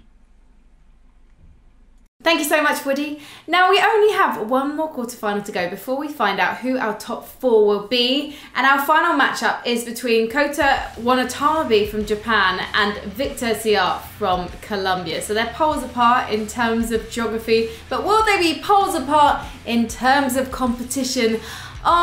Do we know anything about this matchup and these players? Well, one thing for certain is going to be pretty close, I would imagine, at this stage of the competition. But I'll be honest, I'm not overly familiar with these 2 players, but I'm expecting good things. And what about you, Trid? Do you know anything about Clash Royale in Japan, for example? I can't say that I do, Frankie, but that's one of the better things about this tournament is that we are constantly exposed to new players we wouldn't usually be found by. So I'm excited to see what comes out. I'm going into this one blind. Me too. Well, let's get some vision on this matchup and let's head into our final quarterfinal. All right, thank you very much, Frankie. Me and Ark will take care of this one. So we got our quarterfinal matchup. It's Victor going up against Kota Watanabe. But as you see in the game, you're going to see his name as Hajime. Yep, just looking to cycle through, then get the right cards in play. No waiting around as we've seen in the previous rounds this time round. Looks like some pretty small cards. We can see some cycle potential here, Trent. Yeah, there's a Tesla tower coming out, so it's going to be interesting. I think that's just the cycle that through. There wasn't really a demand for that right now. It does have some longevity on the field. It's relatively safe. It wasn't in response to anything, so I think he's trying to find the right combo to attack with as he's just sending everything across the field with no clear, distinct objective at present. Yeah, at the moment it's just cycling around really, and not really any big plays. Oh, we are going to see the Expo. Okay, then so this has just got a bit more interesting, and that's going to be definitely the card that is connected to the tower there as well. Baby Dragon is going to connect and take it down, but a lot of early damage then conceded by Victor. So Hajime or Kota Watanabe in that early damage into the tower, more accurately, arc. And so now we know what's going to be played around. It's also Victor has to be mindful of that. His final card still up for debate. The Exo is going to be played further back. That's easily going to be able to deal with that Goblin Hut across the river, freeing up the Ice Golem to go straight to the tower. What do you think that other card will possibly be that Victor's holding back? And is it going to be something like a tanky card, like a Golem or something to kind of like overpower, or maybe like a Graveyard or something, Nitrid? Could potentially be the Graveyard. I wouldn't set my sights on that entirely. We've got 1 minute left, so I have a feeling we're going to find out the answer to that relatively soon as we enter double elixir time. But we've got 2 Expos on the field just chipping away at that turret. The poison's been deployed as well as the Baby Dragon to end that duration faster. So it looks like Kota is mixing up his targets for the time being and not committing to one lane. Yeah, definitely seeing a very interesting deck here then. Very different from what we've seen already today by Kota Watanabe. And yeah, I'm just kind of really surprised to see the Expo here. And it does seem to be working out very, very well for him, however. Got to look at the amount of damage that has been done, but nevertheless, quite a close game so far. Placement from Kota, able to get that Goblin Hut regardless of what happens. So he's still going to find value even if it doesn't make the connection. Just units coming through right now for Victor, who has been chipping away as well. He's still definitely not out of this round. He's going to commit to the right-hand side with the poison to carry on finding that damage. We're now into sudden death. Next tower to be taken will decide who gets to walk away with the first game. Pretty decent push on the right-hand side. Just double Expos there, trying to clear the way to get towards the right-hand side tower there. The poison in response, and just both players gradually chipping away. It's incredibly close. The connection's been found by that Expo arc. Is going to potentially drop it down into triple digits because it's not been stopped. So that's a clear advantage for Kota now on the right-hand side with the Expo. He just needs to find one more connection, and he can potentially seal the deal. Yeah, as we still have not seen that final card from Victor, or actually having said that, Kota Watanabe. Both players here holding back, and I gotta wonder whether that is going to make a difference as we approach the final minute of overtime here. I don't think it will. They're going to go and cycle through their spells right now. Fireball being connected to the right-hand side. Like I said, we get that Expo in connection to the right Princess Tower. That could be the downfall for them. Tesla getting nice clearance over across the river. The Expo connects and clear out units. The Graveyard coming out for Victor. So this was his trump card in the pocket. One big push to hopefully seal the deal. Got the poison to reinforce it, and they're going to keep chipping away. The Tesla and also the Expo should be able to deal damage. But he's got a connection on the left-hand side with that other Expo drawing the attention, and he's going to use that Fireball to make sure that it keeps on trucking along, trying to chip it down into the triple digits, getting it to below 500 HP, and there's a good game coming out. There's no response, and Kota Watanabe will take game number 1. Wow, the Expo then just coming in so incredibly clutch. A good job of tanking as well with that Ice Golem. And gotta wonder, are we going to see the Expo making another appearance, or is Kota Watanabe going to be continuing to mix things up and keep us on our toes here? Well, we've seen a lot of people cycle through different decks. I wouldn't bank on him playing the same thing twice, but the Skeletons to kick things off, and happy to burn through the Elixir until the Goblin Huts are traded on either side. Goblin Hut being very versatile right now, that could mean a number of things, so we'll have to see how the cards reveal and show the deck down the line. Yeah, the Goblin Hut here is quite a good card currently in the meta. Quite a lot of pro players are opting to go towards it. Baby Dragon on both sides as well. Looking like we could be seeing similar decks here. I'd imagine that Kota Watanabe has brought the poison as well, but we'll have to wait and see as these players continue to cycle through. So Kota Watanabe's on the red-hand side this time. He's already shown that poison. I'm thinking that we're going to see a Splash Yard deck coming out from him this time around, and it's probably going to be something similar for Victor. Maybe not necessarily the Splash Yard itself, but it's going to be a lot... I don't know, it could actually be the Splash Yard here as well. It could be a mirror in terms of archetypes, but different ways of executing the comp. Dark Prince should get taken down here by the Queen Tower just before making contact with the Barb Hut. And we are going to see that poison going down for both players. So again, keep an eye on that in terms of the rotation, because it's going to make a big impact here as both players trying to whistle down those left-hand side towers. Well, now they're pressing on to meet each other in the mid. I'm certain that both of them have graveyards, so this is definitely going to be one of those one-tower game arcs. I don't think it's going to go all the distance. And there's that first graveyard being pulled by Victor on the left. The tornado used off the actual spawner just to make sure that they're cleared up, but a connection has been made by the baby dragon. It's going to be distracted by the barbarian, but the skeleton's got about 500 or so damage into that turret, dropping it into the 1500 range. Yeah, a good tornado, but again, I think that that graveyard there just getting a lot of damage, and I think it took Koto Watanabe a little bit by surprise. And I think that is a really good card for me to be able to go. And we're going to see a return graveyard as well. So both players holding back on that one. And yeah, that's going to definitely make a big outcome here for one of these two players here. Splash Yard's in a very good position to actually deal with Splash Yard decks, because those graveyards are going to be pulled up and dealt with Tornado. You've got the Poison, you've got the AoE from the Baby Dragon, a lot of answers to deal with them, so it's going to be very negligible, the difference between them. It's just down to the execution, and this time around, Victor has absolutely manhandled Koto on that left-hand side. Oh, huge damage. That tower now only on 382 HP. It's one Poison and Graveyard away from just being absolutely decimated here as we approach sudden death. Graveyard? It's all over now. Victor takes it. Yeah, Victor's going to equalize in the series, so that means we're going over to game number 3 with an even score.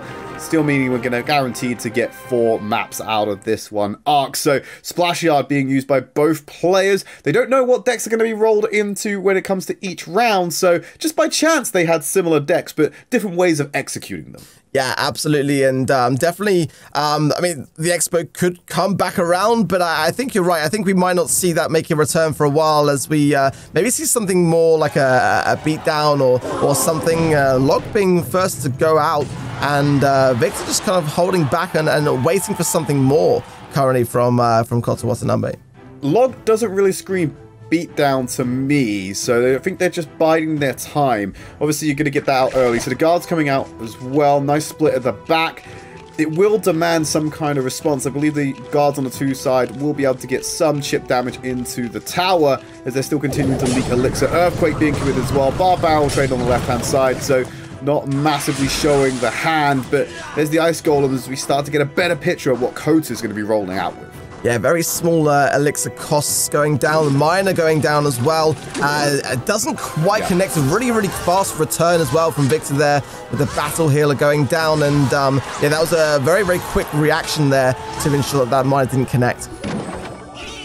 So it seems like we're going to have a Minor Poison at least for Koto Watanabe. Going with the Control deck archetype. Able to deal with the Battle Healer. Now that tells me that we might be expecting a Golem to come out at some point from Victor, who does appear to be running that slightly heavier deck. So it's all about the difference that Koto can make before we enter that beatdown territory of double Elixir time. Yeah, that's going to be the time to absolutely go in for those big Elixir cost cards, and down goes the Electric Dragon there on the minus, and damage is dealt, but yeah, interesting to see the Electric Dragon making an appearance here, and definitely expecting to see something tankier to go in front of that as well to capitalize on that damage. E-Dragon's really good at supporting beefier units who get swarmed by the low HP units, because they will see the lightning is going to arc, and it makes it very difficult to deal with that. It has good clearance. There's the bomb tower being deployed in the middle. The Elixir Golem finally coming out with the Battle Healer, as expected at the 1 minute push time. The Miner ignoring all of that, digging under the surface and going for the left-hand tower. Earthquake trying to brute force this Elixir Golem through. Thankfully, the guards are there to buy more time, but the E-Dragon is incoming. Yeah, I like the kite there being used to great effect by Koto Watanabe, but here we see the Elixir Golem going in and the Electric Dragon with support behind it. This is looking like a pretty good push for me from Victor, although his tower is so low now at 756. The pressure really is on now to make an impact on this left-hand side here. as long as Victor can get Kota Watanabe to spend resources to trying to defend, he won't be able to cycle through the poison in the miner. In fact, you watch the miner taking the long way to get there, and Battle Healer will deal with it. But there's no pressure on the left-hand side. That opens up Kota to be able to hit this tower with that miner poison combo, because the Elixir Golem won't get there in time. And now overtime is in effect as well, Ark. He doesn't need to defend if he can kill that tower first. Yeah, exactly, spot on there. Kota Watanabe can just literally keep cycling that poison spell. As long as he doesn't overcommit on the defense and has that elixir cost to spend, then this one looks like it's definitely under control for Kota Watanabe. As the miner connects on that left-hand side now, getting continuous chip damage and the poison going down as well. Poison being deployed as well, dropping it into triple digits right now. The Elixir Golem may get the connection, but the Earthquake was the icing on the cake. Kota Watanabe goes 2-1 in the series. Great plays there, and definitely enjoying the variety that we're seeing from Kota Watanabe's decks here as we go in to potentially the final game here if he continues this reign across the maps of Victor, and Victor definitely needing now then to respond. We're jumping into game 4 just as fast as we did with number 3. Elixir being leaked. Maybe they're going to try and match it, but there's the Goblin Hut on the right-hand side. Earthquake already coming out. Victor may be running with another control-type deck. As his cards progress, we'll bring you more information on that. But the Knight coming out makes it seem like it's all the more likely we could be going over to some kind of minor poison deck yet again. Potentially still even the Splash Yard. Yeah, I think you could be right. Some low-cost cards going down, and the Musketeer will be pretty able to take out the flying machine pretty easily. Oh, here we go, see some raw hogs coming in as well, and that is a great response there with the bomb tower and just the log for a bit of security. But yeah, some quick turnarounds and a lot of cards shown there in that interaction just now. So we're looking for Kota to be able to cycle through and find the right time to get those hogs to find the connection. In the meantime, though, we're relying on that Splash Yard to just overwhelm the defenses when he's not paying attention. So it's who can get the better cycle is going to decide a lot of how this map goes. But there's the Hog Rider going in himself. So he's going to try and find a connection. Paul will activate his King Tower, making it even harder to get units to find the time to deal the damage needed. I gotta say, I really like the timing on that hog, and it just allowed the Queen Tower to take down the Valkyrie without any elixir spent. But unfortunately, a great tornado pulling it into the King Tower, and that is definitely going to give an advantage to Kota Watanabe in terms of his defense. Yeah, so no poison, no graveyards to be found here. It's looking like it's all about cycling out with the hog, baiting out the spells as well. This Goblin Hut going to reinforce the left-hand side as the Ice Wizard goes on to the right. Knight should be able to catch that one before any damage is happening. They're going to be becoming more resources on the right-hand side with the Musketeer. He's happy to let the Spear Golem deal some damage as Hog will come charging down the left-hand side. Barbarrow with the knockback. He'll get damage in, but will also have to trade away some Tate Power HP. Nice snowball reacting to the Royal Hogs will slow down the retreat and allow time for that bomb tower to get online. The Earthquake will shred through them, but a lot of units finding their way to the right-hand side and the left as a stray little piggy hits it up and starts munching on the tower. That one little piggy went to market and got the value. That tower taking a lot of damage, and again the response we're seeing to the Hog Rider, that tornado just stopping it from connecting in the bomb tower. It does seem like Victor has some great responses though to what are pretty gnarly pushes from Kota Watanabe. I'm not gonna lie. Ice Wizard able to get 3 damage on, nothing drawing his ire. So we see the Knight and the Hog on the right-hand side.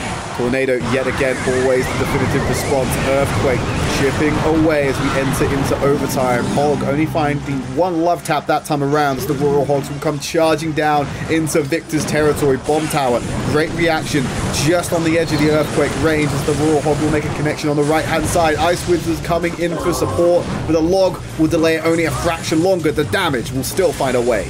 These two players, I've got to say, do seem very evenly matched. They do seem to always have an answer for each other, and we're going to probably see a tornado again to pull back this Hog. We are, and at the moment, it is definitely Kota Watanabe who has the advantage, but anything can still change here. Maybe the bomb tower going down again. Exactly. Both of these players really know exactly how to respond with every action that is shown. But that Knight being in play as well helped clear out the Royal Hogs, as well as the absence of the Earthquake that time around meant that we were able to stop any of the piggies getting the connection. Hog Rider on the right-hand side will go straight over to that Goblin hut as Earthquake will erode those buildings. 994 on the left-hand side, so that's the only 3-digit tower we have. It has to be the one that Kota goes for the target, and he's committing the barrel, the Earthquake, and the piggies to try and draw over to that bomb tower. 811 on the left-hand side, and there's been no real tangible response from Victor to deal Kota any damage. Yep, 39 seconds left on the clock, and Valkyrie trying to tank here for the Ice Wizard and the Flying Machine. I'm not sure whether it's going to be able to get through as another Hog goes down the left-hand side, responding on the left-hand side with the Royal Hogs. Bomb tower going down, but is it too little, too late?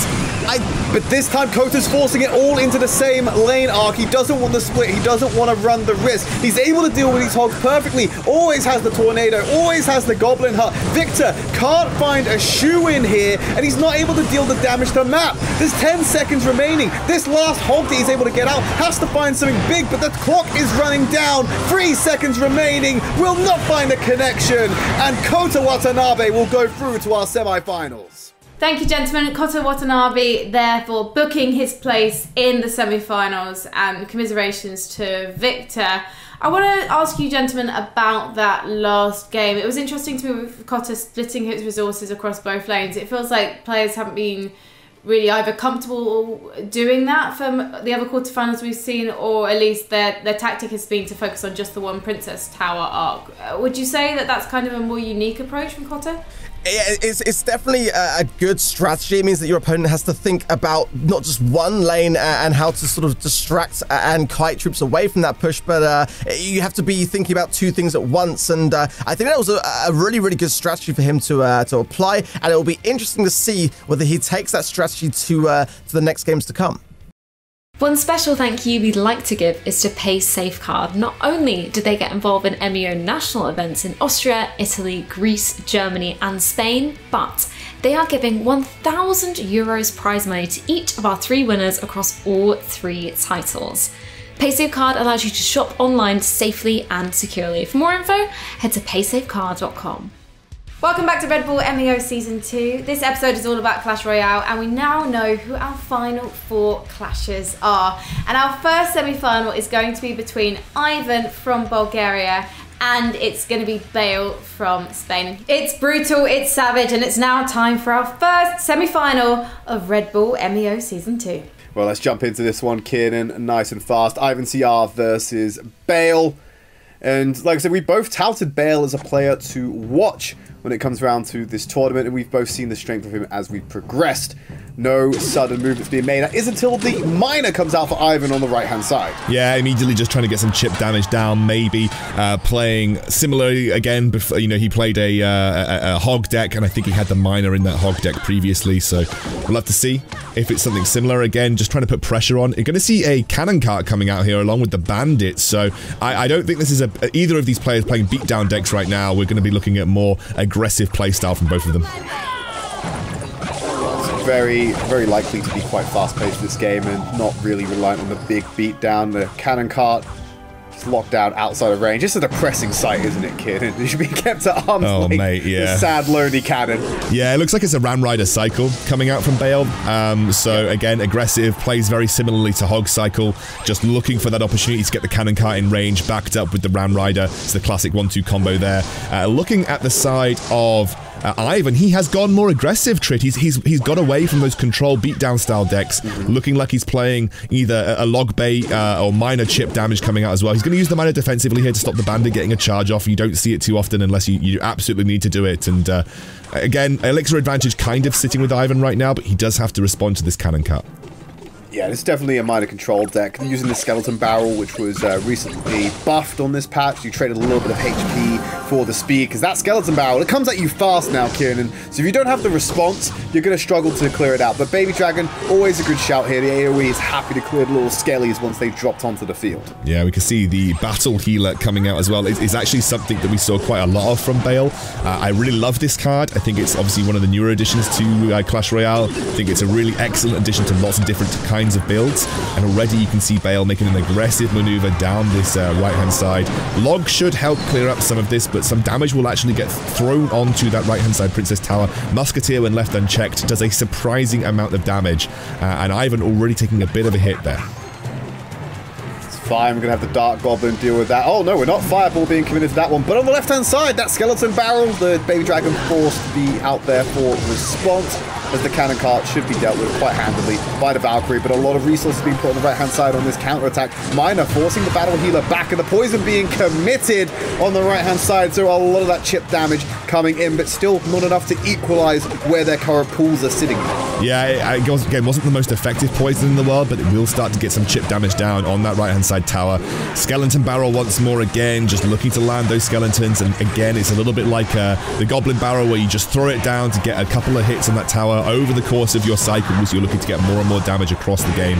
We are now going to head into sudden death, so the first tower going down will secure the victory. Ram Rider comes out on the left-hand side here for Bale. He's done this a lot. He does a little cheeky 1-2, tries to keep his opponent guessing about the kind of avenue that he's going to take. And again, that combo. Poison Goblin going to get across now and actually start doing some damage. That Skeleton Barrel will start to chunk away.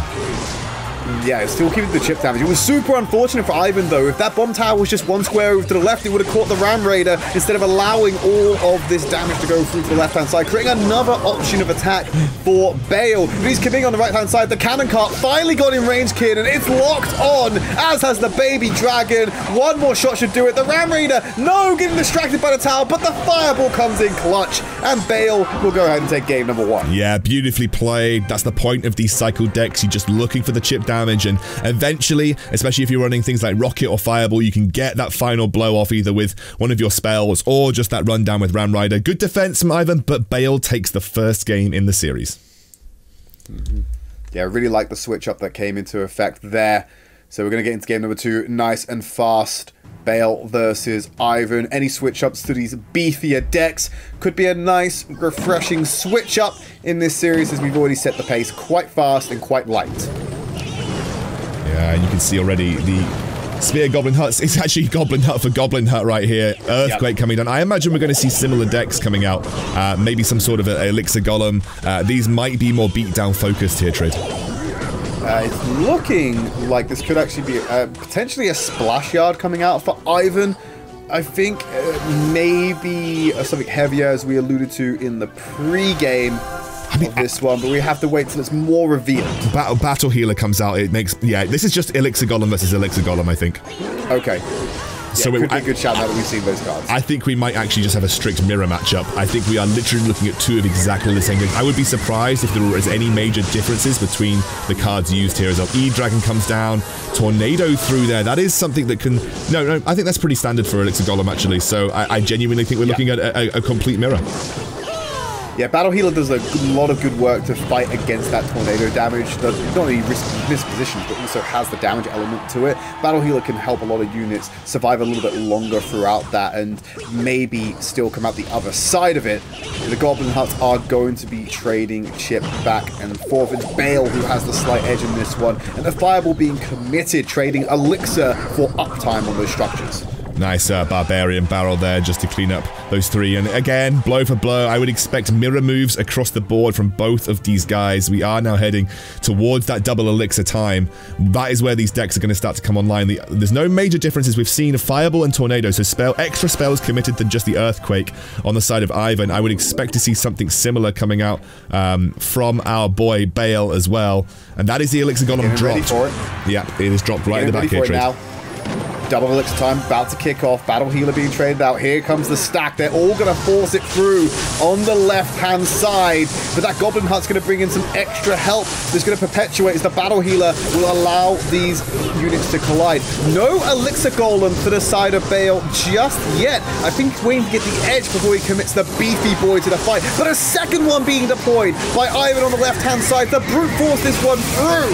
Yeah, he's got a Battle Healer still active as well. I don't really think there's a good response. Tornado will do a little bit here, but I genuinely feel like this could just be the push that Ivan needed. Maybe a little bit of a misplay when it comes to how Bale decided to play this matchup.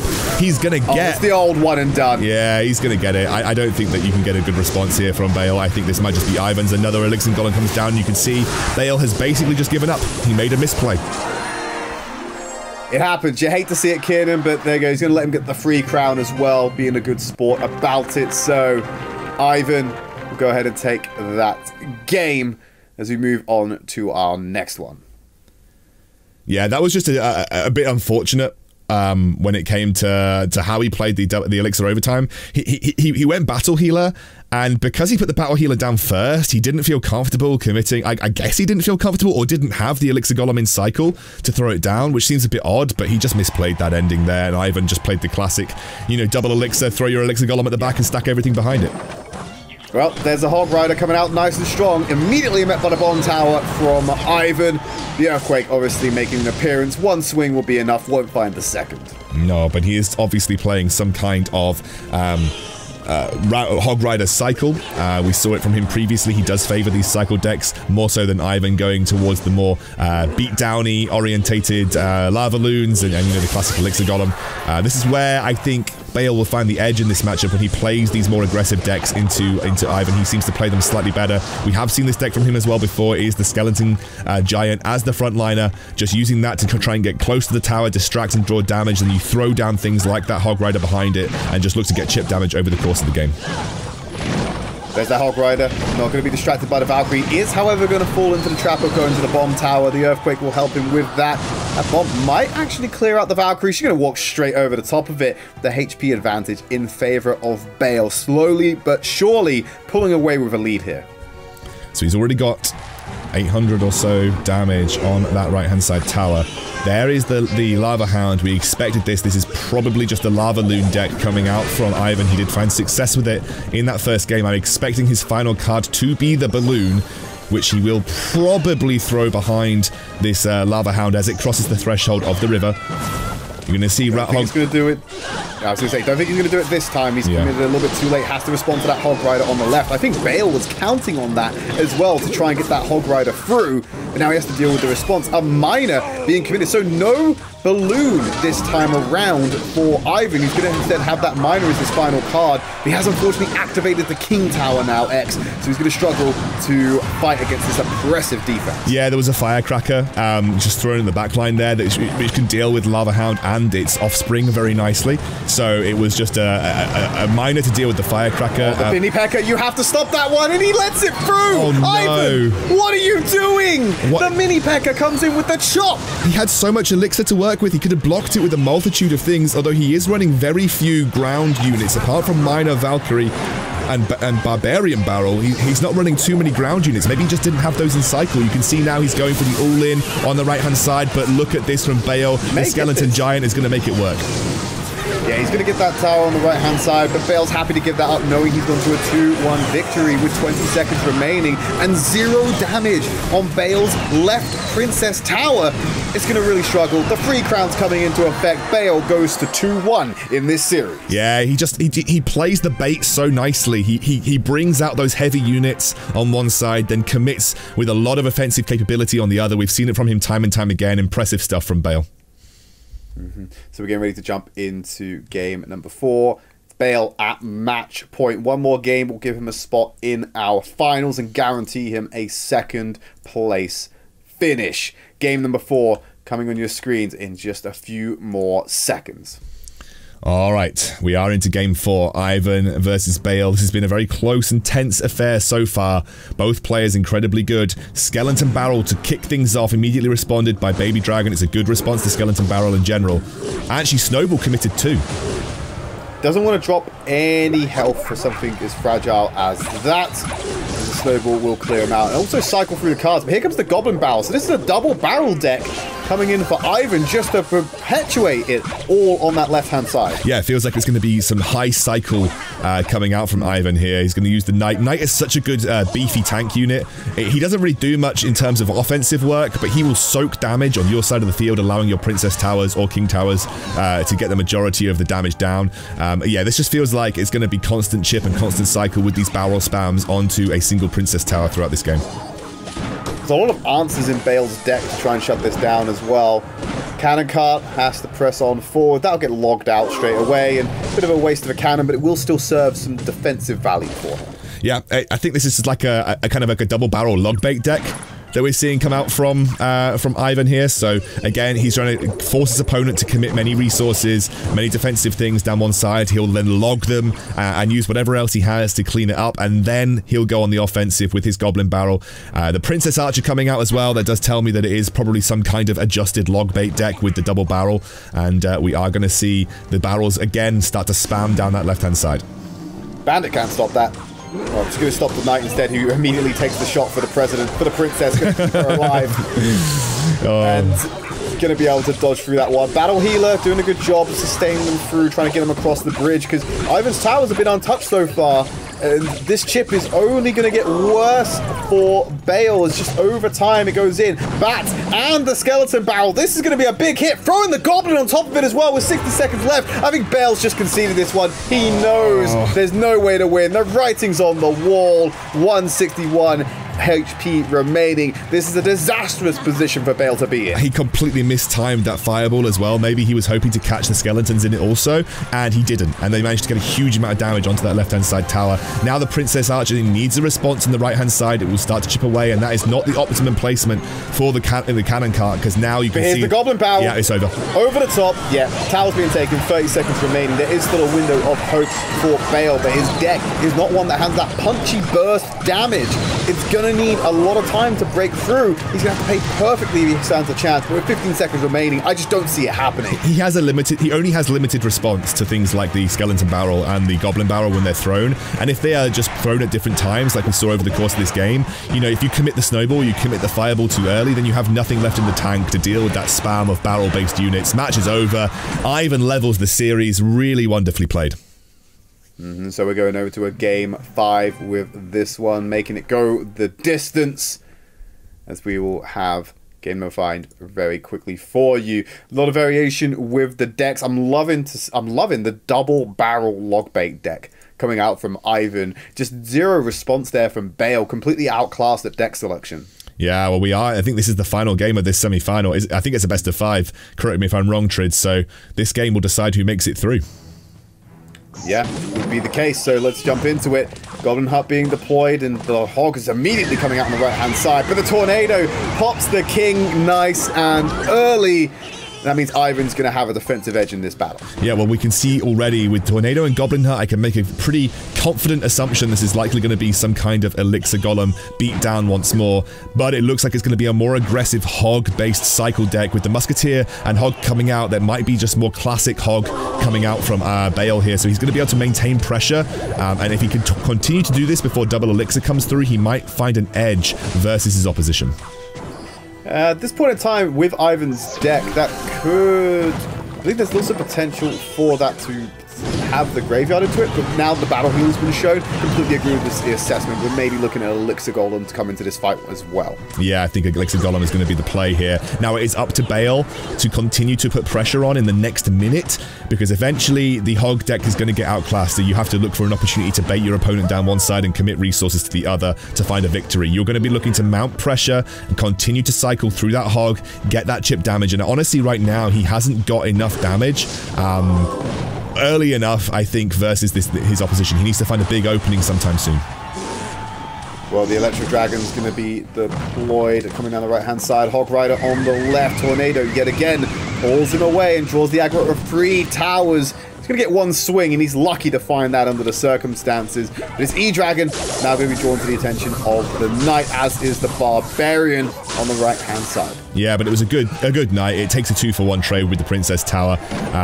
And already you see the Spear Goblin Tower come through again. That's a nice Earthquake combined with the Goblins. They should clear that up easily enough. And actually, you know, a nice Elixir lead, or at least generated right there. 2 times Elixir comes through. This is where you're going to have to start to be worried. What you've got to do is make it difficult for Ivan to commit a heavy unit like Elixir Golem to the back line and try and keep him on the defense. Force him to use his Elixir to find responses rather than setup. The Fireball coming through is perfect for that, for instance. I think this is obviously a good place for Bale right now. He's still forcing his opponent to utilize resources to defend rather than mount an offensive. I think this might be one of the games that goes into overtime. I'm not seeing that unit being deployed by Ivan just yet, so it might come down to the chip damage and the total HP. Barbarian will find a connection, so that helps Ivan get further ahead in that regard. He is not in possession of the lowest health tower right now, but A couple more logs on his right-hand side will change that, as well as the snowball. Musketeer walking across will get dealt with by this three-man goon squad coming on the right-hand side. The Hog Rider will get the connection. One swing, two swing, drops it down to 1200. The towers are in disarray, but this right-hand push has not been dealt with. And there's the Elixir Golem at the bomb tower with the units. It's been dealt with quite well by Bale, but it will still find a brief connection. Yeah, he does have the Knight here baiting out versus the Battle Healer. The Musketeer should come in nicely. This was actually a really good defense versus an Elixir Golem all in. Earthquake is there. That's a big play for the Hog Rider on the left-hand side because he's chipped it down to 760. That's a good defense from Bale. He's put himself in a solid position now. He can see the big play with the Elixir Golem on the left-hand side. That'll teach him about, or tell him how much Elixir is being committed to that left-hand side. And the Hog Rider will go down on the right. Yeah, abusing the fact that he should have some kind of Elixir advantage right now. Bomb Tower will draw the aggro of the Golem on the left-hand side. A lot of units being stacked up here for Ivan, as well as the Battle Healer. Snowball's going to try and deal with that as Musketeer goes point-blank range, turning that into a blunderbuss instead to shred through the rest of Ivan's units, but has not found the ideal connection. His little Golemites will go ahead and deal whatever damage they can, but it's nothing substantial with 1 minute left of overtime. But here comes the second wave of this assault. Hog on the right, Hog on the right. Oh.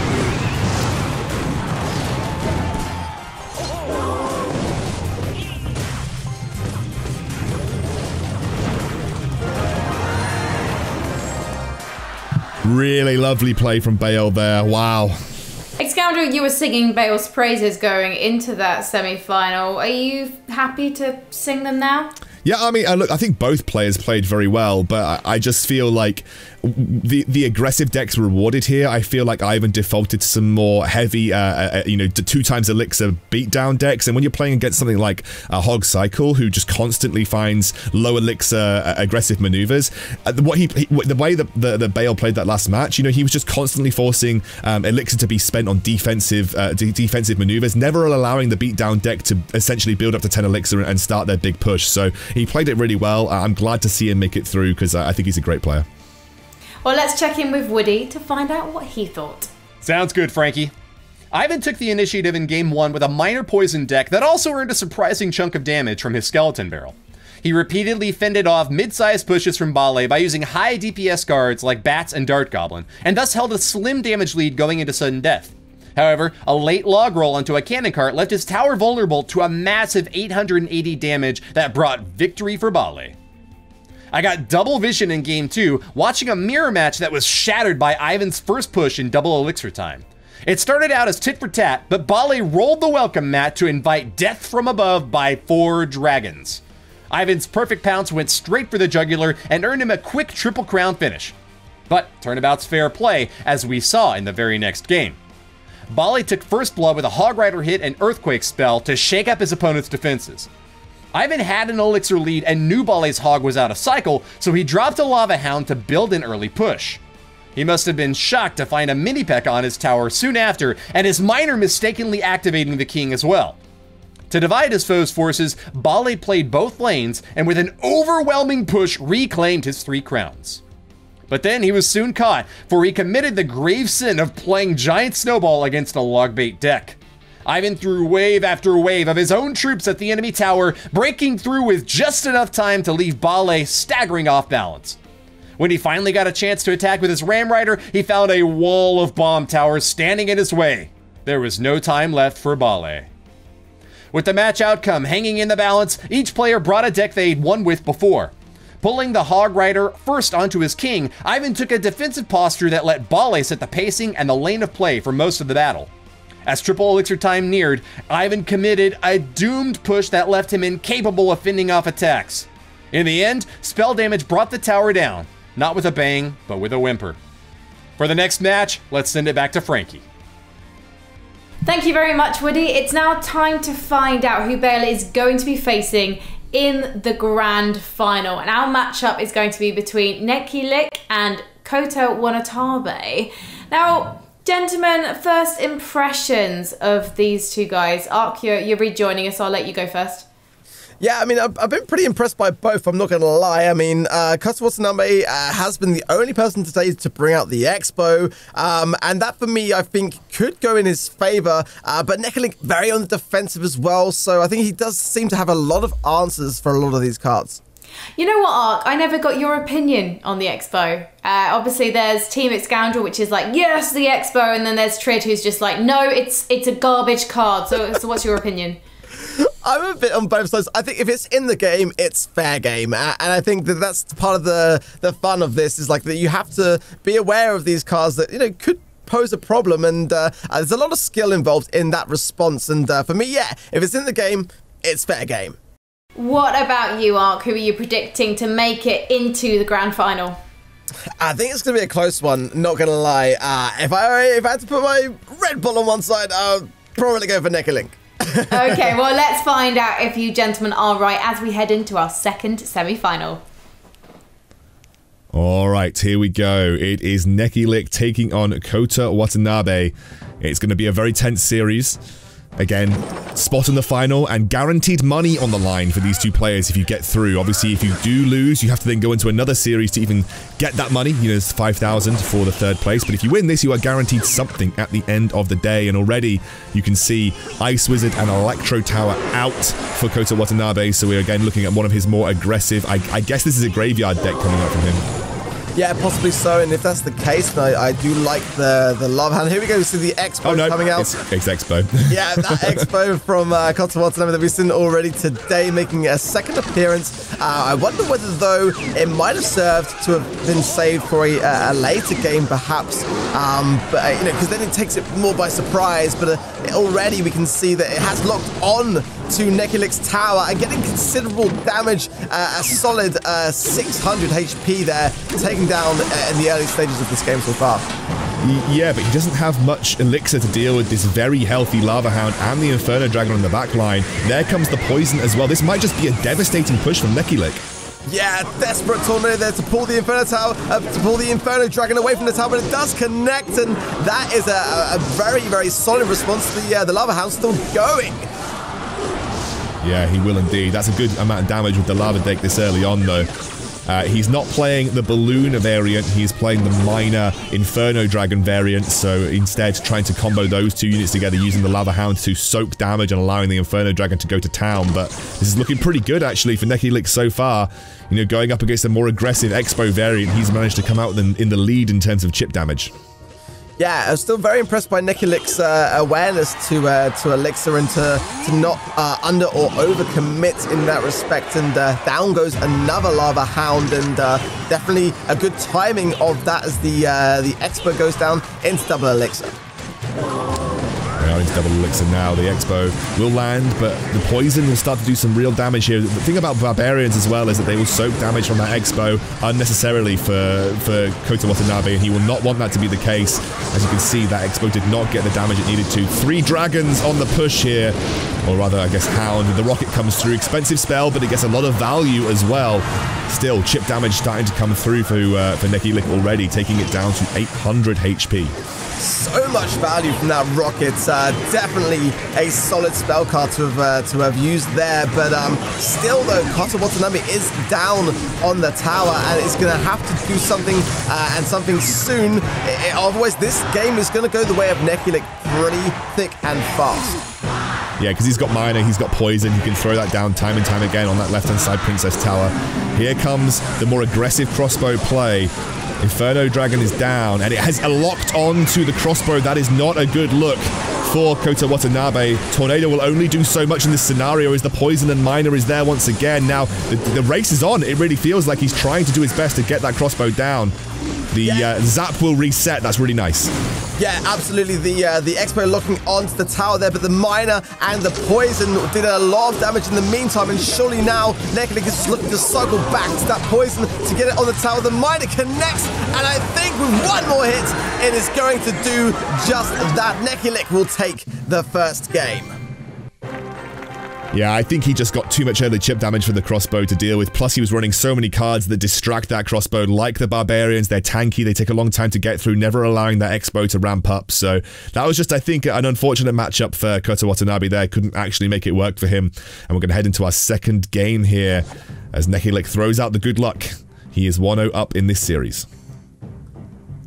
We are going to see the first card played early on then, which, we're going to see the Expo making a second appearance as well for Kota Watanabe, and it's going to lock on and get some quick early value, taking down the Goblin Hut there, and that is going to bring out the Lava Hound as well. Some big cards straight off the bat then. Yeah, similar deck archetypes run in this second game here, as you can see. Wonder if it's a similar variant of the Lava Hound deck that we're seeing from Nekilik this time around, or whether it is going to be the Balloon variant that is the more classic Lava Hound. Poison comes through, so maybe we'll see the Miner once more. And again, Crossbow will go down. Tesla Tower will also get dropped. And again, I think there might just be an identical deck being run. Yeah, Miner comes through. Yeah, I think this is just going to be another. I think if these are two identical, it looks like it's going to be two identical decks run once more. This might just be another unfortunate matchup for Kota Watanabe. Well, absolutely. I mean, Nekilik had all the right answers in response in the previous game, so if that is the case, and it does seem to be, having said that, the Expo has locked on, getting considerable damage, and definitely going to put Kota Watanabe into a good position. It's continuing to get some serious damage, and I feel like Nekilik has to shut this down fast, or this is going to be over before it's even started. Yeah, he does get it down, but that is 2,000 or so damage already thrown onto the right-hand side Princess Tower of Nekilik. And that is not what you want, because you let your defense slip for a second, and Kota Watanabe gets a good offensive crossbow placed. That's your tower down, and that's it. You can't respond, and it's very difficult when you're playing a Lava Hound deck to mount a quick response. Lava Hound decks are slow. Build from the back, work with that. You do not have the likes of a Hog Rider to just storm down one-hand side and start, wailing away on the other Princess Tower. It is more of a slow build up with these kind of decks, and whereas Crossbow, throw it down, it can start to ramp up immediately. Yeah, absolutely, and but look at this push here coming in, and warrants a rocket on the defense by Kota Watanabe, and the Miner as well getting good damage on the Ice Wizard, and it's going to connect with the tower along with the pups, getting a nice attack in by Nekilik there, and just closing the gap, but it's still going to be Kota Watanabe with a decent lead. And again, that Expo's connecting, the damage rolling in, and surely there's going to be a tower down at a crucial moment in this game. Yeah, that's a really nicely played crossbow, and it does get that first tower. Now the pressure is on for Nekilik to respond and find a tower of his own in the next 19 seconds. It's going to be very difficult, but the Lava Pups are going for it. The Tornado is good, but is it going to be good enough as the Baby Dragon starts to wail away? Here comes the Barbarians. It's desperation defense right now from Kota Watanabe, but with 7 seconds left to go, you can't help but feel he has done it, and he's managed to secure a victory for himself. It was a good final push, but it was just too little, too late, and we're going to be drawn up now, one game each, and now it's all back to play for it. It was a good comeback there by Kota Watanabe. Absolutely. Impressive stuff from him. And he does indeed level the series. Again, we expected it to be close. That was just a really nicely timed Expo to get himself that victory. Let's see which deck archetypes come through once more. And it's going to be an immediate Miner coming out from Nekilik right now, with the Valkyrie and the Bats coming through from Kota Watanabe. Any indication about what decks you might be seeing based on these cards? Well, I think it might be fair to say that we're going to be losing the Expo this time round, and I think that would be wise. We are going to see probably like a Hog Cycle deck, I imagine, here, as it's probably going to get some decent damage as well. The Musketeer, the only card Nekilik is going to place down to defend that push, but a giant beatdown perhaps there we're going to see. Yeah, I haven't seen one of those yet, have we? Classic Giant Beatdown. It's been a while. This is a very, very old school deck being run here by Nekilik. You don't see as much of that these days. Sometimes Giant double prints, if you're in that kind of vibe of the meta. But yeah, it's cool to see some classic Giant coming through from Nekilik. Yeah, classic cards all around. I mean, the Miner being the most recent of which, otherwise we're pretty much running a retro Royale deck here by Nekilik. And yeah, I mean, early on though, the damage was dealt definitely by Kota Watanabe, and kind of curious to see what else he's hiding in his deck. does look like a more sort of classic hog. I mean, it's not even really classic hog. It's got some good defensive utility with the bomb tower there as well, but it is some kind of hog cycle deck. Mini P.E.K.K.A, a good response to hog, gets rid of it very quickly. You do have to be careful about Mini P.E.K.K.A, it will deal a significant amount of damage. But stuff like goblins buys you enough time to allow the Princess Tower to do its work, and that is a good little defensive play there from Kota Watanabe. Nothing more than expected for a player of his caliber. Yep. Giant in the back then, and I feel like Neki will be holding on to that Mini P.E.K.K.A as a good response, like you say, to that Hog Dog Prince. Gonna be is it double Prince? Is it Giant double Prince? What year is this? That's not a deck. I'm not. Yeah, exactly. And it's not double Prince. It's just. Oh no, we haven't seen the final card yet. I mean, I haven't seen Giant double Prince in such a long time. But if the inclusion of a single Prince there, it's a very classic deck coming out from Neki Lick so far. Yeah, the Mini P.E.K.K.A for the response does get the Hog Rider taken down in just the one hit just in. But the chip damage, you've got to say, is going in by Kota Watanabe. Neki Lick needs to sort of build up his collector, his elixir rather, and start to get a pretty substantial push. Or I kind of feel like Kota Watanabe is going to continue chipping away here. Yeah, we still have one card held by either player, so wondering whether that's like a utility card or a card that's integral to the sort of the end game of these two particular decks. But Baby Dragon's going to turn out to get some value. Poison comes out here from Neki Lick, just looking to get a huge value, holding that on till the very end, waiting for his opponent to commit a huge amount of resources, and he's finally going to start to get... Oh, the Mini P.E.K.K.A's going to town! The Mini P.E.K.K.A going to town. Baby Dragon will get the Princess Tower, and that was a sneaky little play by Neki Lick to secure his second game. Wow, who'd have thought that the Mini P.E.K.K.A was used so much on defense, finally made its way to connect and turn that game around, now giving Neki Lick the lead then, and Kota Watanabe, who looked so solid in that last game, now looking a little bit shaky going into what could be the final game of this series. Yeah, we'll have to keep our eyes peeled. Let's see where Kota Watanabe defaults back to. The miner immediately popped once more here by Neki Lick. So, running... Oh, Flying Machine. Okay, we're changing it up. Flying Machine deck coming out from Neki Lick this time around. He did use this in the quarterfinals, I believe. Yeah, I think he did, and definitely switching things up again then.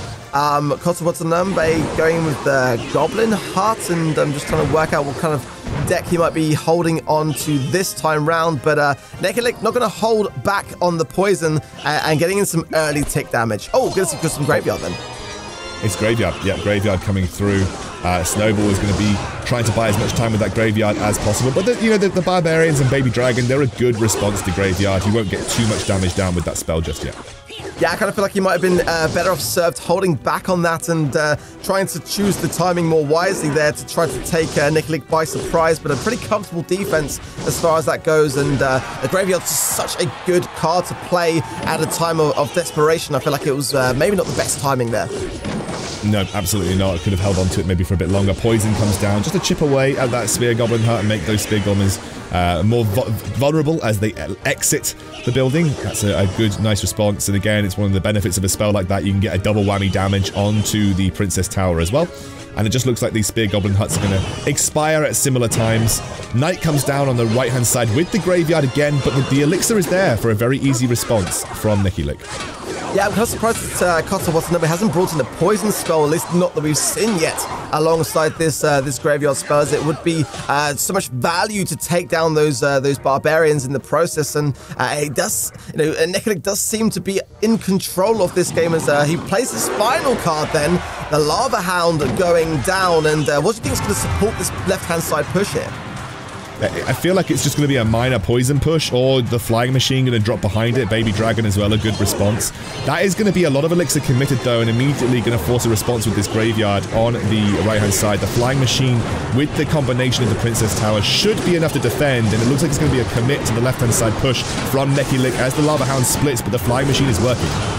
Yeah, it was a great diversion, then placing down the graveyard just to kind of like just to deflate some of that elixir by Nekilik, who's forced to play the poison as a response. It was a pretty solid defense, but it did enable to be less of a push. But now look at this, 600 HP left on that left-hand side tower. The Lava Hound coming in, the Baby Dragon now, the machine as well. This is a pretty strong, solid push on this left-hand side.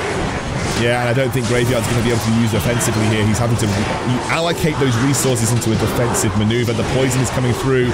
Obviously, Lava Hound is going in on that tower. This should be enough, maybe with the Lava Pups popping out the end. A mistimed Snowball. Well, not mistimed, but just doesn't do enough work. And 4 HP. He's going to cycle. Surely he's just going to cycle to get to a poison and win this game. Zap would even do his job, and it does. Zap gets the victory for Nekilik, and he takes this semi-final 3-1. Well, Nekilik jumped on his flying machine and has flown all the way to the grand finals. We'll be seeing him back here shortly, playing against M.E.O. And that's not the last time we've seen Koto Watanabe either, because he's going to be playing in the bronze medal match against Ivan. I'm kind of interested in hearing from Xscoundrel right now, because there was a bit of excitement at seeing that old school giant deck. Tell me why you were happy to see it, Xscoundrel. I mean, that deck, barring maybe Dark Prince and Miner, I mean, you replace Dark Prince with Classic Prince and Miner with pretty much anything else, and you have like a super classic, like the deck that you build when you first play Clash Royale. You know, like you put Miner in, you put Giant in the front, you put your big DPS behind him. It's just like a really simple, classic Clash Royale deck, and sometimes it's nice, you know, nice to go back to the very basics. And Nekilik, I think what I like about Nekilik is he's showing a great breadth of decks used. Like he's bringing out stuff that we aren't seeing from other players, Flying Machine, Giant decks. It's just a cool set of units that we haven't seen many other players use or exploit. Should Simple, though, be able to trump everything else, Ark? You know, it's one of those things where Simple often is better. You know, being... overthinking your deck can often lead to a bad situation. You know, going back to basics and just keeping things familiar. I mean, you know, that was like the bread and butter of Clash Royale when the game first came out. And I remember that classic giant push myself. It brings back some great memories. And yeah, I would say that often, you know, keeping things simple and concise can often play to your advantage. Well, we're going to keep things classic, we're going to keep things old school, and we're going to kick it over to our analyst, Woody. You have my thanks, Frankie. Hajime returned with his Expo deck in the first game, but was no match for a Lava Miner beatdown from Nekilik. His Tesla defenses failing to repel double dragons, Hajime was in dire straits at the start of overtime, but nearly caught fire with an Expo lock that almost brought the enemy tower into rocket range. Switching to old reliable, Nekilik's persistent minor poison strikes found their mark and finished the fight. But since they had so much fun, each player decided to rematch with the same deck. That saw a reversal of fortunes for Hajime, who scored an early Expo lock when Nekilik failed to drop his Goblin Hut in time to block. That split-second error surely cost him the game, as Hajime had no trouble stalling out the remaining time, tossing rockets to rain down fury on the Inferno Dragons that had vexed him last game. An old-school duel followed next, with Hajime's Hog Cycle facing down Nekilik's Giant Beatdown. When he noticed his opponent's Mini P.E.K.K.A straying into the opposite lane, Hajime launched an early Hog Strike that got 3 hits and formed the upper hand. But all good things must come to an end, as Nekilik adjusted his rotation to fend off Hogs and deftly snuck a Ninja P.E.K.K.A straight onto the tower for a quick kill in early overtime. The last game of our match saw Nekilik take the pilot seat with a Lava Miner deck with all the right responses to Hajime's Graveyard Cycle. The crucial exchange came just after the start of Double Elixir time, when Hajime played a Knight Graveyard opposite an oncoming Lava Hound to try to split Neki's response. Instead, he shut it down with a poison and Flying Machine that swapped back to boost the damage of his knockout punch. My time has come to an end, so for now, more from Frankie. Thank you very much, Woody. Now I'm joined by Xscoundrel and Trid as we discuss our bronze medal match, because either Ivan or Koto Watanabe will be taking home 5,000 euros and our bronze medal. Well, let's head into this third place match then, gentlemen.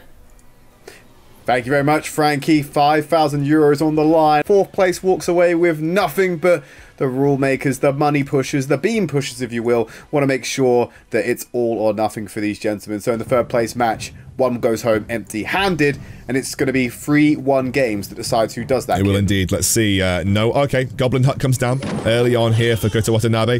Lava Hound there for Ivan. We've seen a lot of Lava Hound decks, not necessarily Lava Loon. In fact, I think we've seen less Lava Loon and more kind of like Lava Minor Poison combos coming out. But again, no. Yeah, just...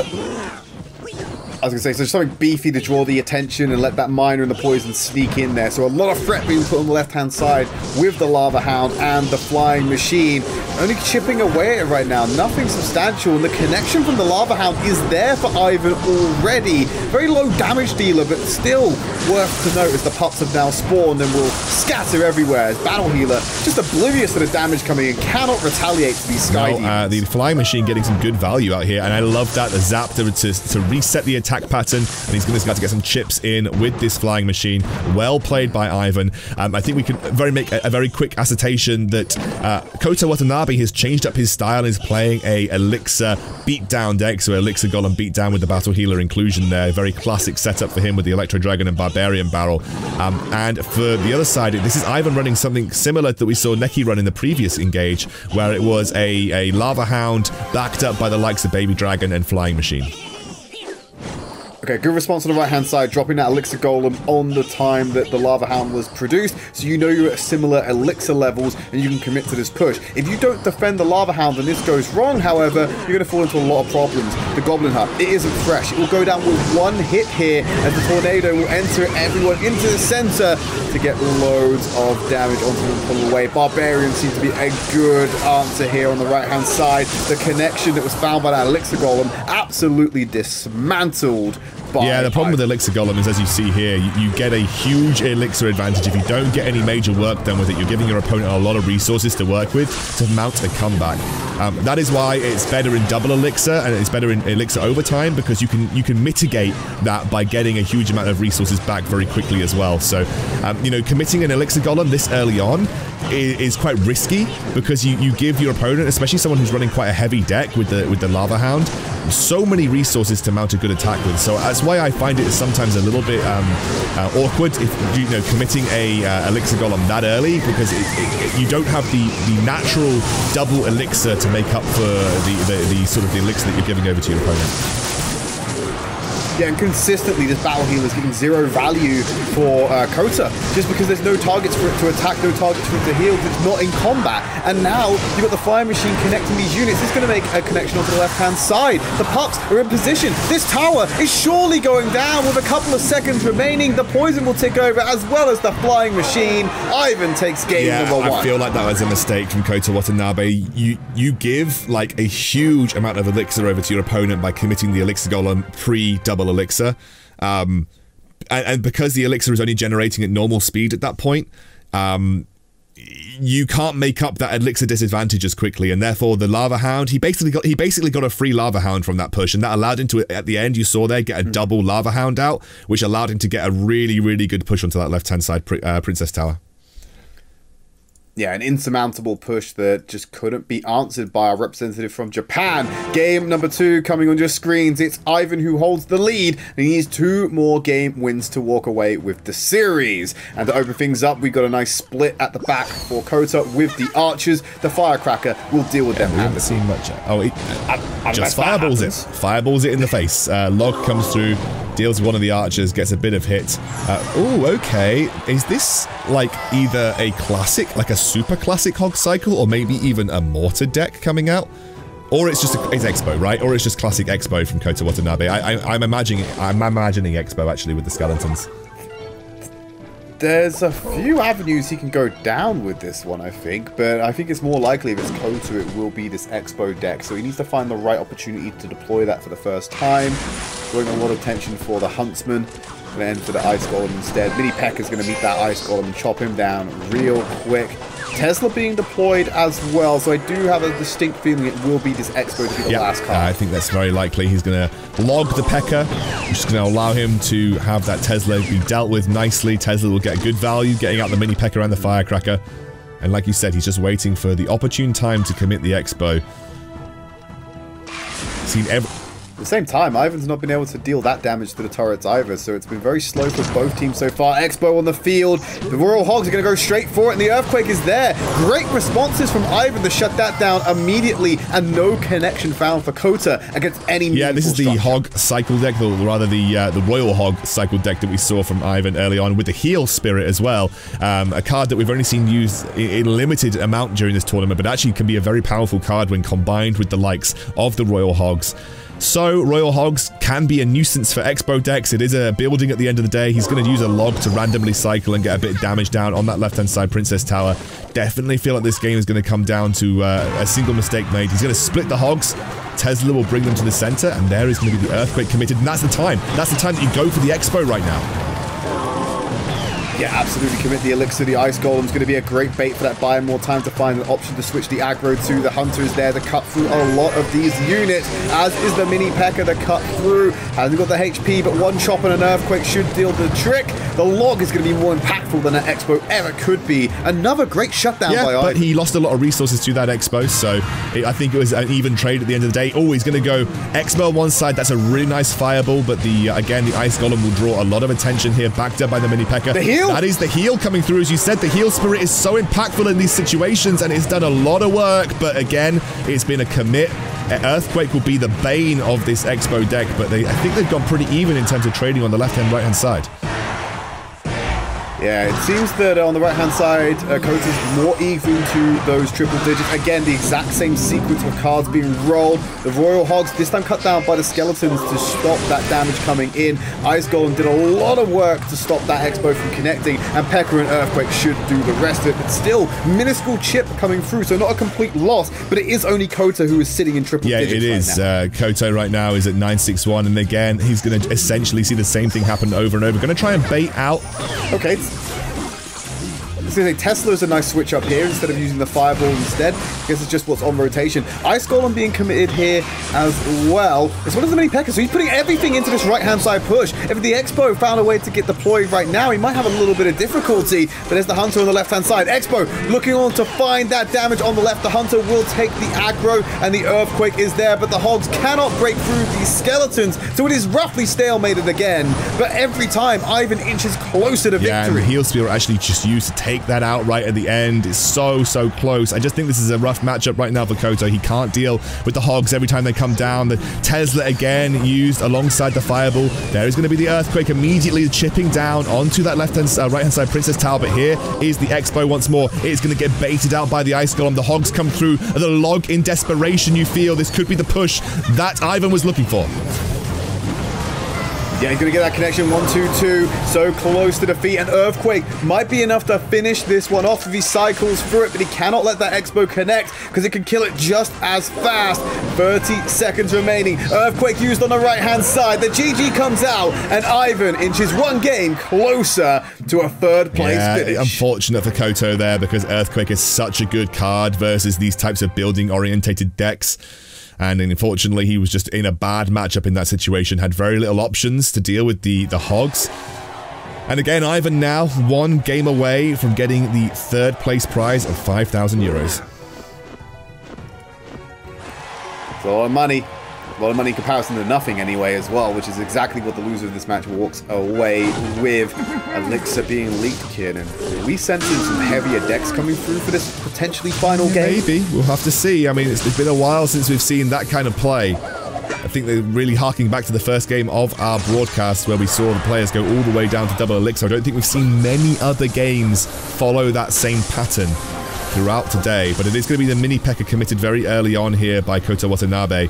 Immediately the Battle Healer out to deal with that. Battle Healer is a great response to something like Mini P.E.K.K.A because it can tank very easily. And it is an even Elixir trade at the end of the day too. And with the Spear Goblins, I feel like this is an Elixir Golem deck coming out from Ivan. They have, of course, swapped sides for this particular game. Expecting him to pull that one out, so we won't see the true strength of his deck until right at the very end when we get to the double Elixir and triple Elixir time. Kota, however, still working out what deck. What's that deck screaming to you, Kin, on Kota's side? Can you start to work out what that is, or is it a little bit too early? To be honest, it could be a multitude of things right now. He hasn't really shown us much. It could be a Mega Knight deck that... Okay, Dark Prince. Yeah, the Dark Prince does come out. I mean, again, it's difficult to tell. There isn't really a big finishing card here, so again, I'm still waiting to see exactly what is going to be committed. I mean, it could be a Mega Knight deck. Oh, it's a Sparkies. Oh, it's a Sparkies deck. Okay, here we go. Okay, let's go creep in on the right-hand side. I mean, that E-Dragon is going to be the absolute bane of existence for Kota. Because he can just sick the E-Dragon on that and constantly reset Sparky's attack. It has such a long wind-up. The potential is never going to get the hit. So the Goblin Giant is that blunting force that's going to come in on the right-hand side. Barrel will distract Sparky's first hit. He's going to have to do it without the use of the Dragon. The Earthquake connecting as well. Sparky's charging up. Something has to take the hit. Nothing does! He'll get the connection! And Kota drops him down to 386 in a monstrous push. Oh, Sparkies, you hate to see it, mate. You hate to bloody see it. That is a beautiful, almost good enough to allow the Dark Prince to get the connection on the charge. I was really thinking that snowball was going to be it. Out comes E-Dragon and Elixir Golem. This is an all-in push coming out from Ivan right here on the right-hand side. Has Kota got the resources to stop this? He just committed the Earthquake to go for the cycle. It might have been a little bit too much. The Tornado going to pull in lots of members of Kota's defense. The Elixir Golem will go ahead and get that connection, but the beefier units haven't found a way through yet. There's 147 HP on his right side turret. The Battle Healer powering through. This could be the push, Kid. As the E-Dragon's also going to connect. The Healer hitting everyone in this offense. And the Tornado. Oh, but Earthquake Trid. They're trying... The Earthquake's going to get it. It's going to turn it around. Wait, 1 second remaining and no! Kota's going to be able to stay alive in this series. Wow. That was a clutch Earthquake right at the end there. Beautiful push with the Sparkies. Sometimes you just don't have the cards to deal with it. You know, it's really difficult to deal with the Sparkies if you just don't have the right setup. And obviously, he didn't have that E-Dragon in rotation. So yeah, that's it. We're going into the 4th game. Koto brings one back.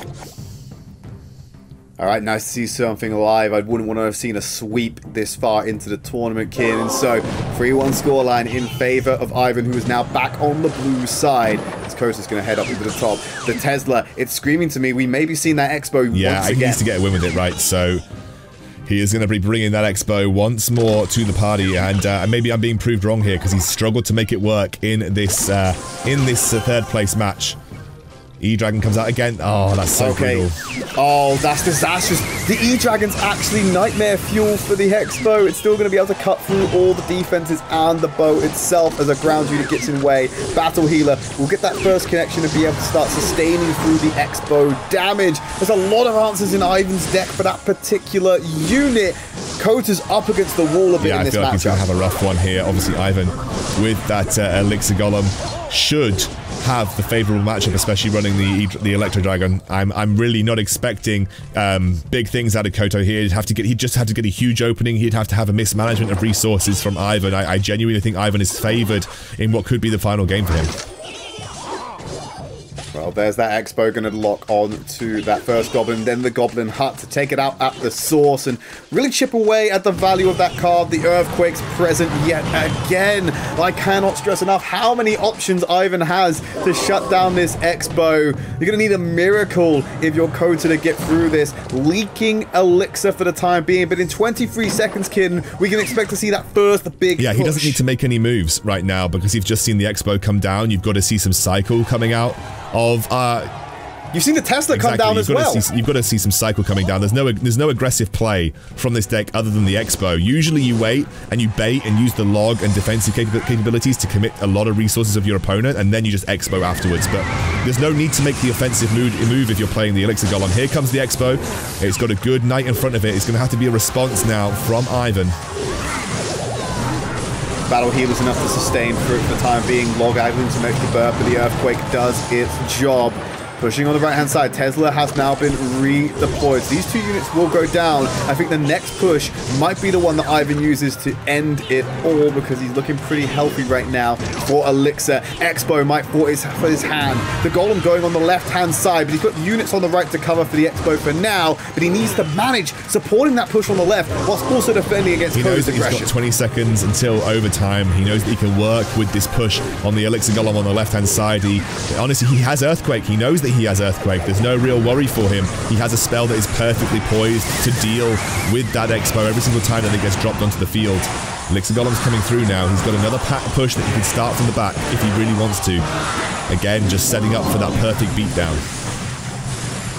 Okay, we're into overtime right now. There's that Golem on the right-hand side. Expo out of range to hit the Princess Towers, just on the edge of the Earthquake, so it's still going to get eroded. He cannot escape this damage, but the Goblin Hut will be burnt down. Ice Wizard sneaking his way in there on the left-hand side to get some damage in, but the Golem push finally assembled correctly for Ivan on the right-hand side, as options need to come in here to try and stop this Tornado. Fireball, a great response from Kota, but the truck keeps on rolling into his lane. And the Battle Healer going in Trid. That is what it makes this card so powerful. Just when you think you've done your defensive work, Battle Healer makes it 10 times harder for you as she brings the entire team back to a reasonable amount of HP. And still, Electro Wizard and Battle Healer going. Good night bait. Really good night bait from Koto to stop this one short. But defensive Expos ain't going to cut it at this time, mate. Defensive Expos are not the play. You need to find your way in and look for an aggressive maneuver. It's not even in range to hit that Goblin Hut that's been placed slightly further back. The Fireball trying to chip away, making the difference, because it might come down to HP difference in this rate, Kin, and neither can have a solid offense attacking it. Great value Earthquake, removing both the buildings as the Golem's coming in. Fast cycle required by Kota, and in Triple Elixir, that's going to be easily done. But another sustained push. The second Elixir Golem comes into the fray with this one. The Tornado and Fireball isn't enough to sustain through the Battle Healer. Another Golem being deployed. The cycle comes in so fast, it's going to overwhelm this tower and make sure that he keeps that HP advantage he currently has. Those Elixir Golem blobs do not mean as much when you're in a situation where your Elixir is being replenished at such a high speed. Another Golem throw down. The defense is rabid. Look, you can see him cycling. He's cycling fireballs because he knows that he needs to get this to a low amount and try and win in overtime. He's got to get another fireball out. It's just over. He can't out-damage the Earthquake. It comes down to the tiebreaker, and that's Ivan, who's gonna take it away, securing himself 5,000 euros and a third-place finish at the Red Bull MEO. Oh, blimey, O'Reilly, congratulations, Ivan. I particularly want to commend both players' commitments to what are clearly their favourite decks, of course, the Elixir Golem for Ivan and Kota, bless him, and that Expo.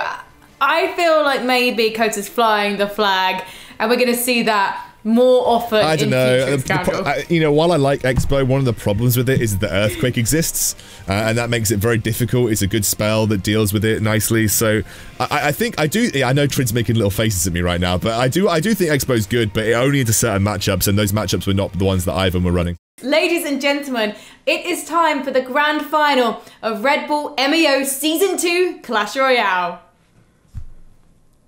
Thank you very much, Frankie. We're going to jump into this first game of our final. Both players have guaranteed themselves at least 10,000 euros for getting to this point arc, but the difference maker is going to be that 15,000 euros, and early units have already been traded. And again, the Tornado bait from Necky Lick, is going to bring that bandit over to the King Tower and end up getting that activated early. Yeah, an activated King Tower so early on is going to give Nekilik a really serious advantage here with so little HP damage dealt to both sides. I think that's going to make a big difference to how this game plays out now. Here comes the Mega Knight for Bale. He's going to be rushing up against that Dark Prince. Gets the slam damage as well. That's lethal. A lot of value going to be got from this Mega Knight. Resources spent across the board to deal with him. But it's such an oppressive force running down the board arc. And it's the only thing it's not going to be able to touch is that baby dragon. But here comes the Infernal to support him. And the connection is there for Bale in this first game. A huge blow to that right-hand tower. Absolutely, a really good, solid amount of damage early on by Bale, and despite that King Tower being activated, the Mega Knight just showing how dominant a card it is currently right now, and very difficult to shut down. It didn't seem to slow despite being very much low on health, and look at this mini P.E.K.K.A now, and easily distracted though, however, by the goblins there. Yeah, they're going to give him a nice little shank in the torso, and here comes the bandit connecting with the Dark Prince, gets rid of that shield, and will die to the turret. It stops the Dark Prince's assault and buys more time for another Mega Knight to get put down. We know how this interaction goes from last time, and it demands a response from Nekilik. Yeah, look at the difference in Alexa here as well. Bale has got a considerable advantage going with this Mega Knight, and I think that Nekilik might struggle to defend this, and actually Bale can just sit back. He hasn't got to do anything at all, and just gradually building up Elixir now for what is probably going to be a very, very big push now going into double Elixir time. But there comes the ram. It completely jumps over the river and makes a beeline for that turret. Golem committed on the left-hand side, so a heavy deck being played by Neki as well as it comes down the left-hand side. But that turret's gone down for Bale, so he has the true edge, and the ram just won't stop, cutting off so much HP from the King Tower. Yeah, at the moment, Bale has got a considerable amount of elixir for this defense, but the lightning goes down, taking down a troop there, and the Mega Knight, I don't think it's going to be able to defend this very easily at all. This could be devastating here for Bale if Nekilik can pull this off, and a bandit going in, trying to get some desperation damage on that King Tower there as well. He's got a good answer here. As long as he can keep his Princess Tower up, or keep the King Tower up from this one, he's going to be able to counterattack onto Nekilik. But that's a very aggressive golem put on his front door. The Infernal Dragon luckily going to connect, trying to pull him out of range. So a reset will come in and buy even more time for a connection. But they're wailing against this King Tower right now, dropping it way below what was possible. The Ram making a desperation rush, but there's a mini P.E.K.K.A there to catch. So there's HP. It might come down to a free crown here, because the King Towers are looking awfully low. Yeah, Bale is struggling to find his momentum now. This Golem pick card by Nekilik is just throwing it all out of proportion here, and Bale is struggling to be able to find his composure here. Look at the King Tower down both sides below 1,000 HP, and now the Queen Tower for Nekilik's side seems to be a favorable option as well for Bale. But there's that golem expected. Mini P.E.K.K.A is going to catch the aggro, draw the ira of the Infernal Dragon as that golem goes over to the right-hand side, and not for the King Tower. There's a lot of defensive options here for Bale, and a counterattack could be lethal. This Infernal Dragon is shredding through the golem. The lightning goes down as well, only 200 HP, 100 HP. Oh no! One more shot! Oh, Nekilik! Down! He's able to find it at the end. Such a close game to come down. It didn't go to the free crown as we may have predicted, Ark, because they were able to settle for the second Princess Tower. Nekilik drawing first blood in our final. Wow, what an explosive start, and I think we can expect some close matches to come from both of these players. I didn't expect it to start quite so evenly matched, but it definitely felt like holding back on that Golem card for Nekilik there definitely went in his favor and took Bale by surprise. Game number 2 on your screens. Let's jump straight into it, and hesitation right now, building up to 10 elixir before any moves are going to be made. And the leak starts until the bandit has been deployed on the right-hand side. There's a miner being used defensively just to catch that bandit. So we know that miner is going to be in Neki's arsenal just when he wants to use it in a more optimal way. Yeah, Nekilik not hiding back on the defensive side of what we've seen already today, being a very good strategy. The Lava Hound going down as well, the zap to the left-hand side there with that Ram Rider getting some good damage and support from the Goblins. Could be a lot of damage going down here on Nekilik's tower, but a big strong push on the right-hand side going in, the poison as well. So much going on already, Trid. Big commitment on the right-hand side from Nekilik. He was happy to take that damage, but he needs to get something for it on this right-hand side. I don't think the trade has been efficient. Infernal Dragon's going to get a lot of value here. Great catch with the bandit, but it just doesn't equal out what he lost. That trade heavily in favor of Bale. Yeah, very simple push as well. Ram Rider with Goblin support, and it was just an undefended attack, and I think that's going to come back to be very costly for Nekilik there.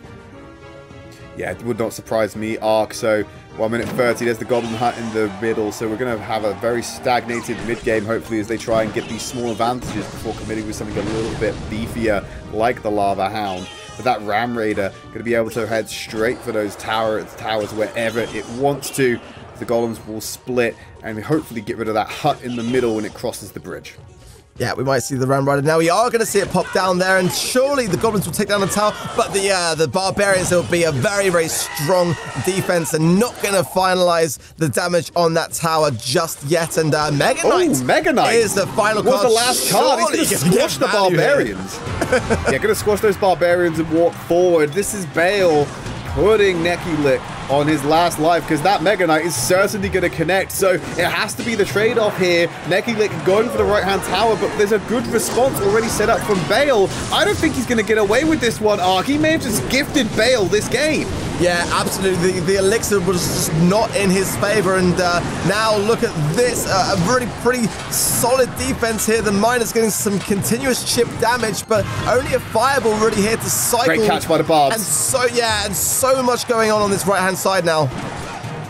Yeah, so the defense wasn't as strong as it was previously for Bale, but he does still keep the Princess Tower alive. Goblin Hunt had to catch that Ram Rider who was coming in close. Infernal Dragons will be traded. There's only 500 HP, keeping that right-hand tower in the game, and Bale has done enough to keep it alive. The Fireball comes in, the cycle will not come in fast enough, and Bale will equalize the series. What a great response then from Bale, and we are one apiece now. I'm really keen to see now what the response will be in terms of the cards, the decks that these two players will bring next, and whether some mind games will start to form in that respect as well. Jumping into game 3 very quickly. Gonna jump into it now. So Nekilik still on the right-hand side, Bale on the blue side, sorry. Not the right-hand side. It's up and down in this game, Ark. It's gonna be red for Nekilik as he deploys that Goblin Hut as his first card, and there's a Musketeer ready to meet them. Yeah, we're not having much in the way of some bleed at the beginning of these games, going straight on in then. The Musketeer does connect, and the log going in as well, as I imagine Bale looking to suck to find something in his hand. Heal Spirit going down as well, looking to get some value, I guess, from this Musketeer, who might even connect here.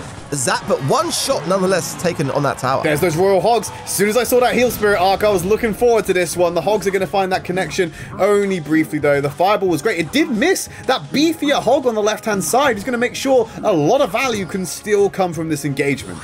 Wow, Bale then getting a lot of damage despite not having the Heal Spirit to support those Royal Hogs, getting about 1,000 hit point of damage on that left-hand side tower. Nekilik definitely wasn't too pleased about that interaction there. Yeah, there's the Goblin Hut.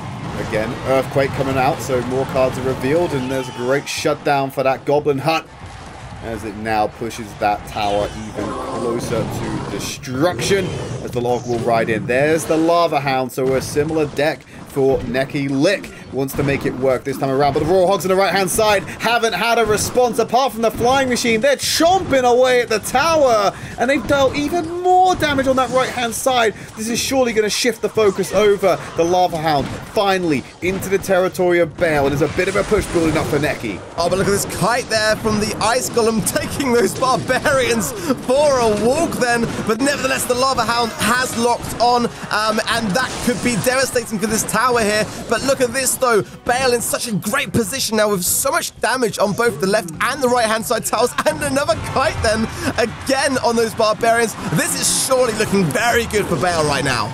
Splitting aggro, splitting piggies, their health keeps deteriorating. The only thing that will shut this down is if someone decides to hit up that left tower. The mini P.E.K.K.A. one shot should do it, and hacha takes out that right tower. But the Lava Hound going to go on the left-hand side now with the Ice Golem just about to encroach as well. Earthquake splitting the difference. No one has shut down this P.E.K.K.A. on the right-hand side. He's going to deal so much damage, but he wasn't enough to shut down the free crown. It is looking disastrous for Neki to come back into this one. The Lava Hound is connected, but nothing else will. There's a bombardment in front. The reinforcements are coming in, and the Royal Hogs are making a beeline for the tower, but they've been caught up by the Goblin Hut.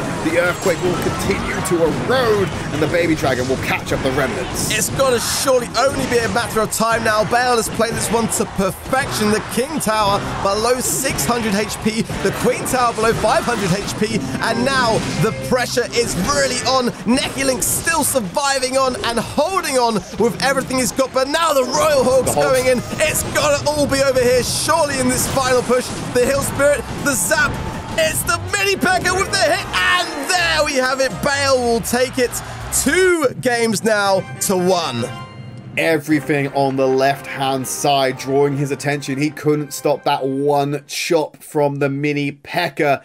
So it will mean that we go with a 2-1 scoreline. Let's jump into game number 4 as fast as we can and keep the action coming. nekilik still on the red side of the map for Bale's blue.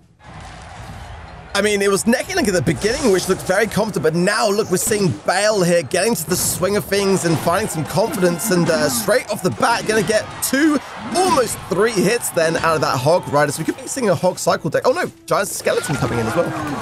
Yeah, Giant Skeleton's going to make an appearance, draw the aggro of the Dark Prince, and stop him from getting any kind of connection. The Musketeer's there to back him up as he heads over to that bridge. The Skeleton Giant going to struggle to get much value, may be able to make sure the Musketeer falls down, but the Sparky deck coming out again. We saw this get shut down earlier by the likes of an Electro Dragon comp, but it's not going to be the case here. I don't think Earthquake's going to slow it down and do a little bit of damage, but there's nothing substantial to take that beefy Sparky shot as it comes in, as the Goblin Giant is going to slap down this turret.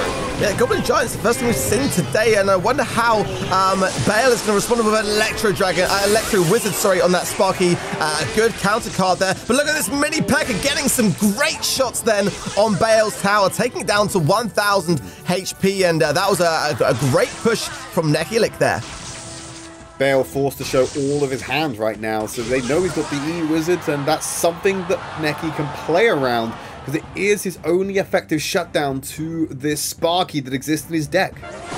Another Hog then as well. The cycle continues for Bale, and shot down by a Fireball, and the Dark Prince to finish it off. That Hog didn't get a single hit, and now Bale on the defense with the Mini P.E.K.K.A, the swipe 1, the swipe 2, and the 3rd swipe. But yeah, for me, pretty solid defense there from nekilik. Yeah, he's sitting on a lot of elixir right now. Sparky on the left-hand side, so the E-Wiz will come out at some point, but wants to send some resources on the right to capitalize on the elixir advantage he has.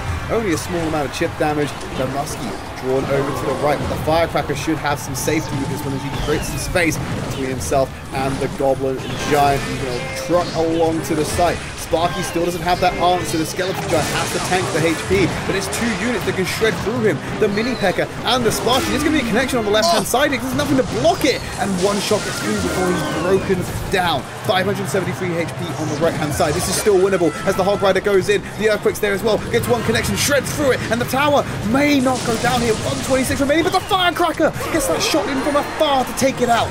My goodness me, what an amazing display there. The Earthquake spell just slowing down the Sparky's effectiveness. The tower goes down, and now the defense is going to be on point here. If Bale is going to be able to survive it, 10 seconds left. The Sparky on the right-hand side, surely it gets shut down, Fred.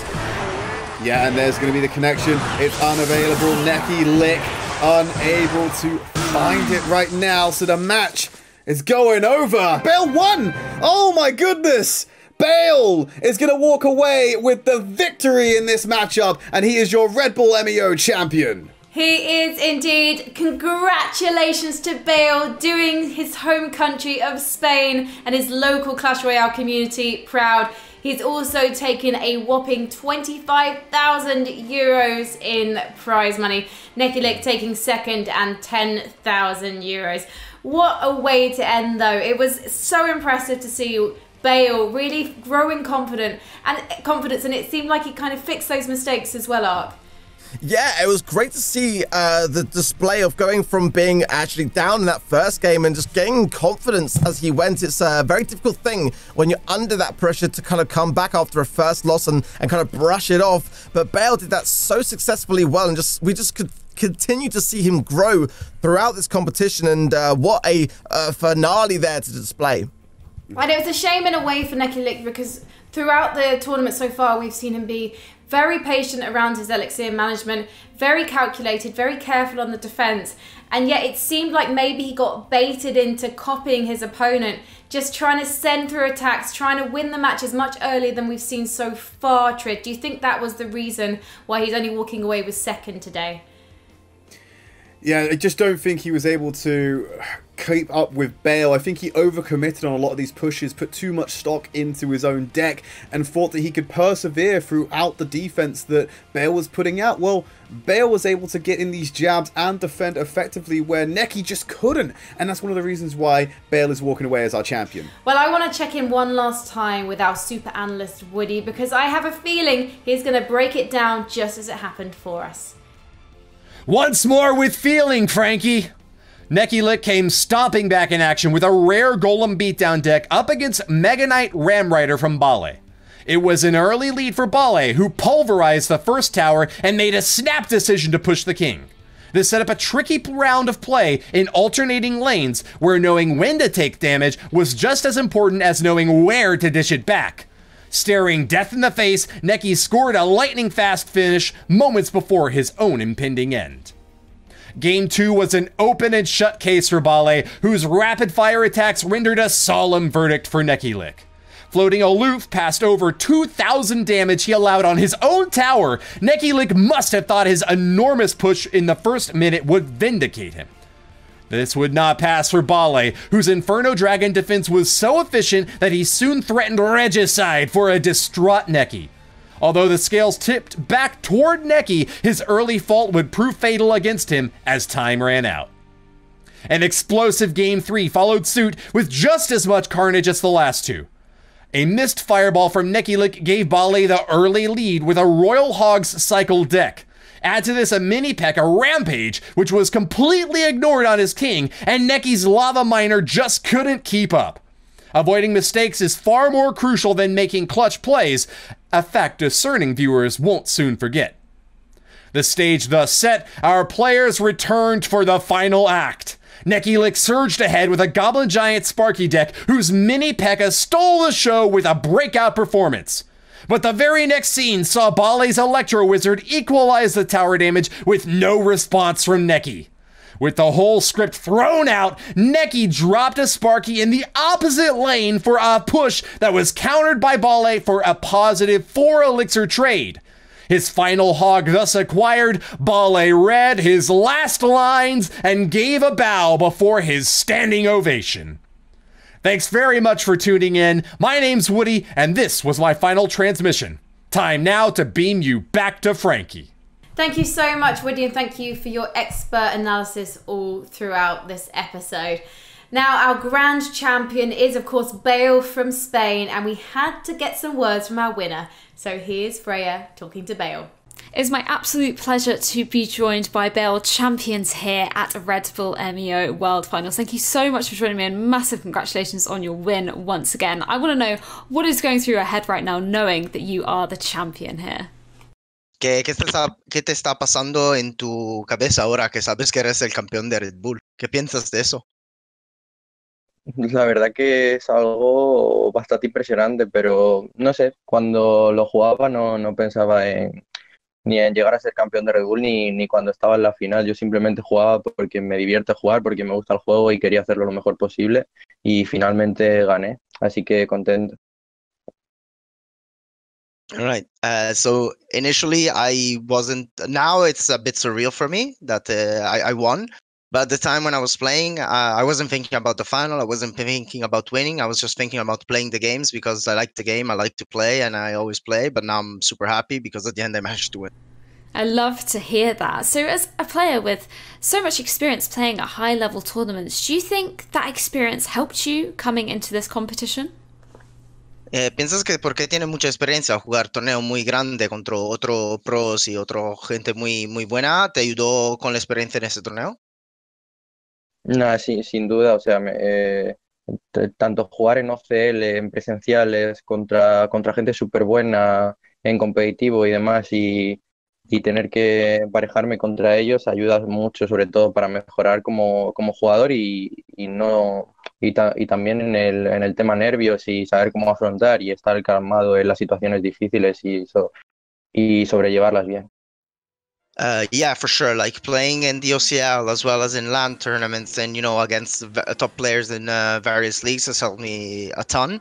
And the main thing that has helped me as well is that at the start when I used to play against these sort of players, maybe I was a bit more nervous and, buckle under the pressure, but now I'm really chill about it, and this is the main thing that experience has helped. Well, that's so fantastic to hear. Now, the all-important question, how are you going to be celebrating this one once we're out of lockdown? Bueno, la pregunta final es ¿cómo te vas a celebrar esta victoria después de la cuarentena? Pues la verdad que a ver cuándo salimos de la cuarentena, pero supongo que una quedada con mis amigos en algún sitio guay y que estemos todos ahí, la gente importante y tal, y pasar un buen rato. Well, first of all, we need to figure out when we actually get out of this lockdown. But he said obviously, like once we actually get out, like go out with my friends, meet up all together in a nice place, and just have some fun. Oh, fantastic. Well, congratulations once again on that incredible win, and thank you so much for taking the time to speak to me. Thank you so much, Freya, and congratulations again to Bale. But let's take one final look at the bracket just to find out how exactly our Spaniard took the Clash Royale crown at Red Bull MEO Season 2. So you can see we had 32 players in our international finals. We whittled them down to the top 16, and then we had our playoffs. And there was some impressive, I suppose, debuts, you could call them, Trid, because we didn't necessarily know some of these players before.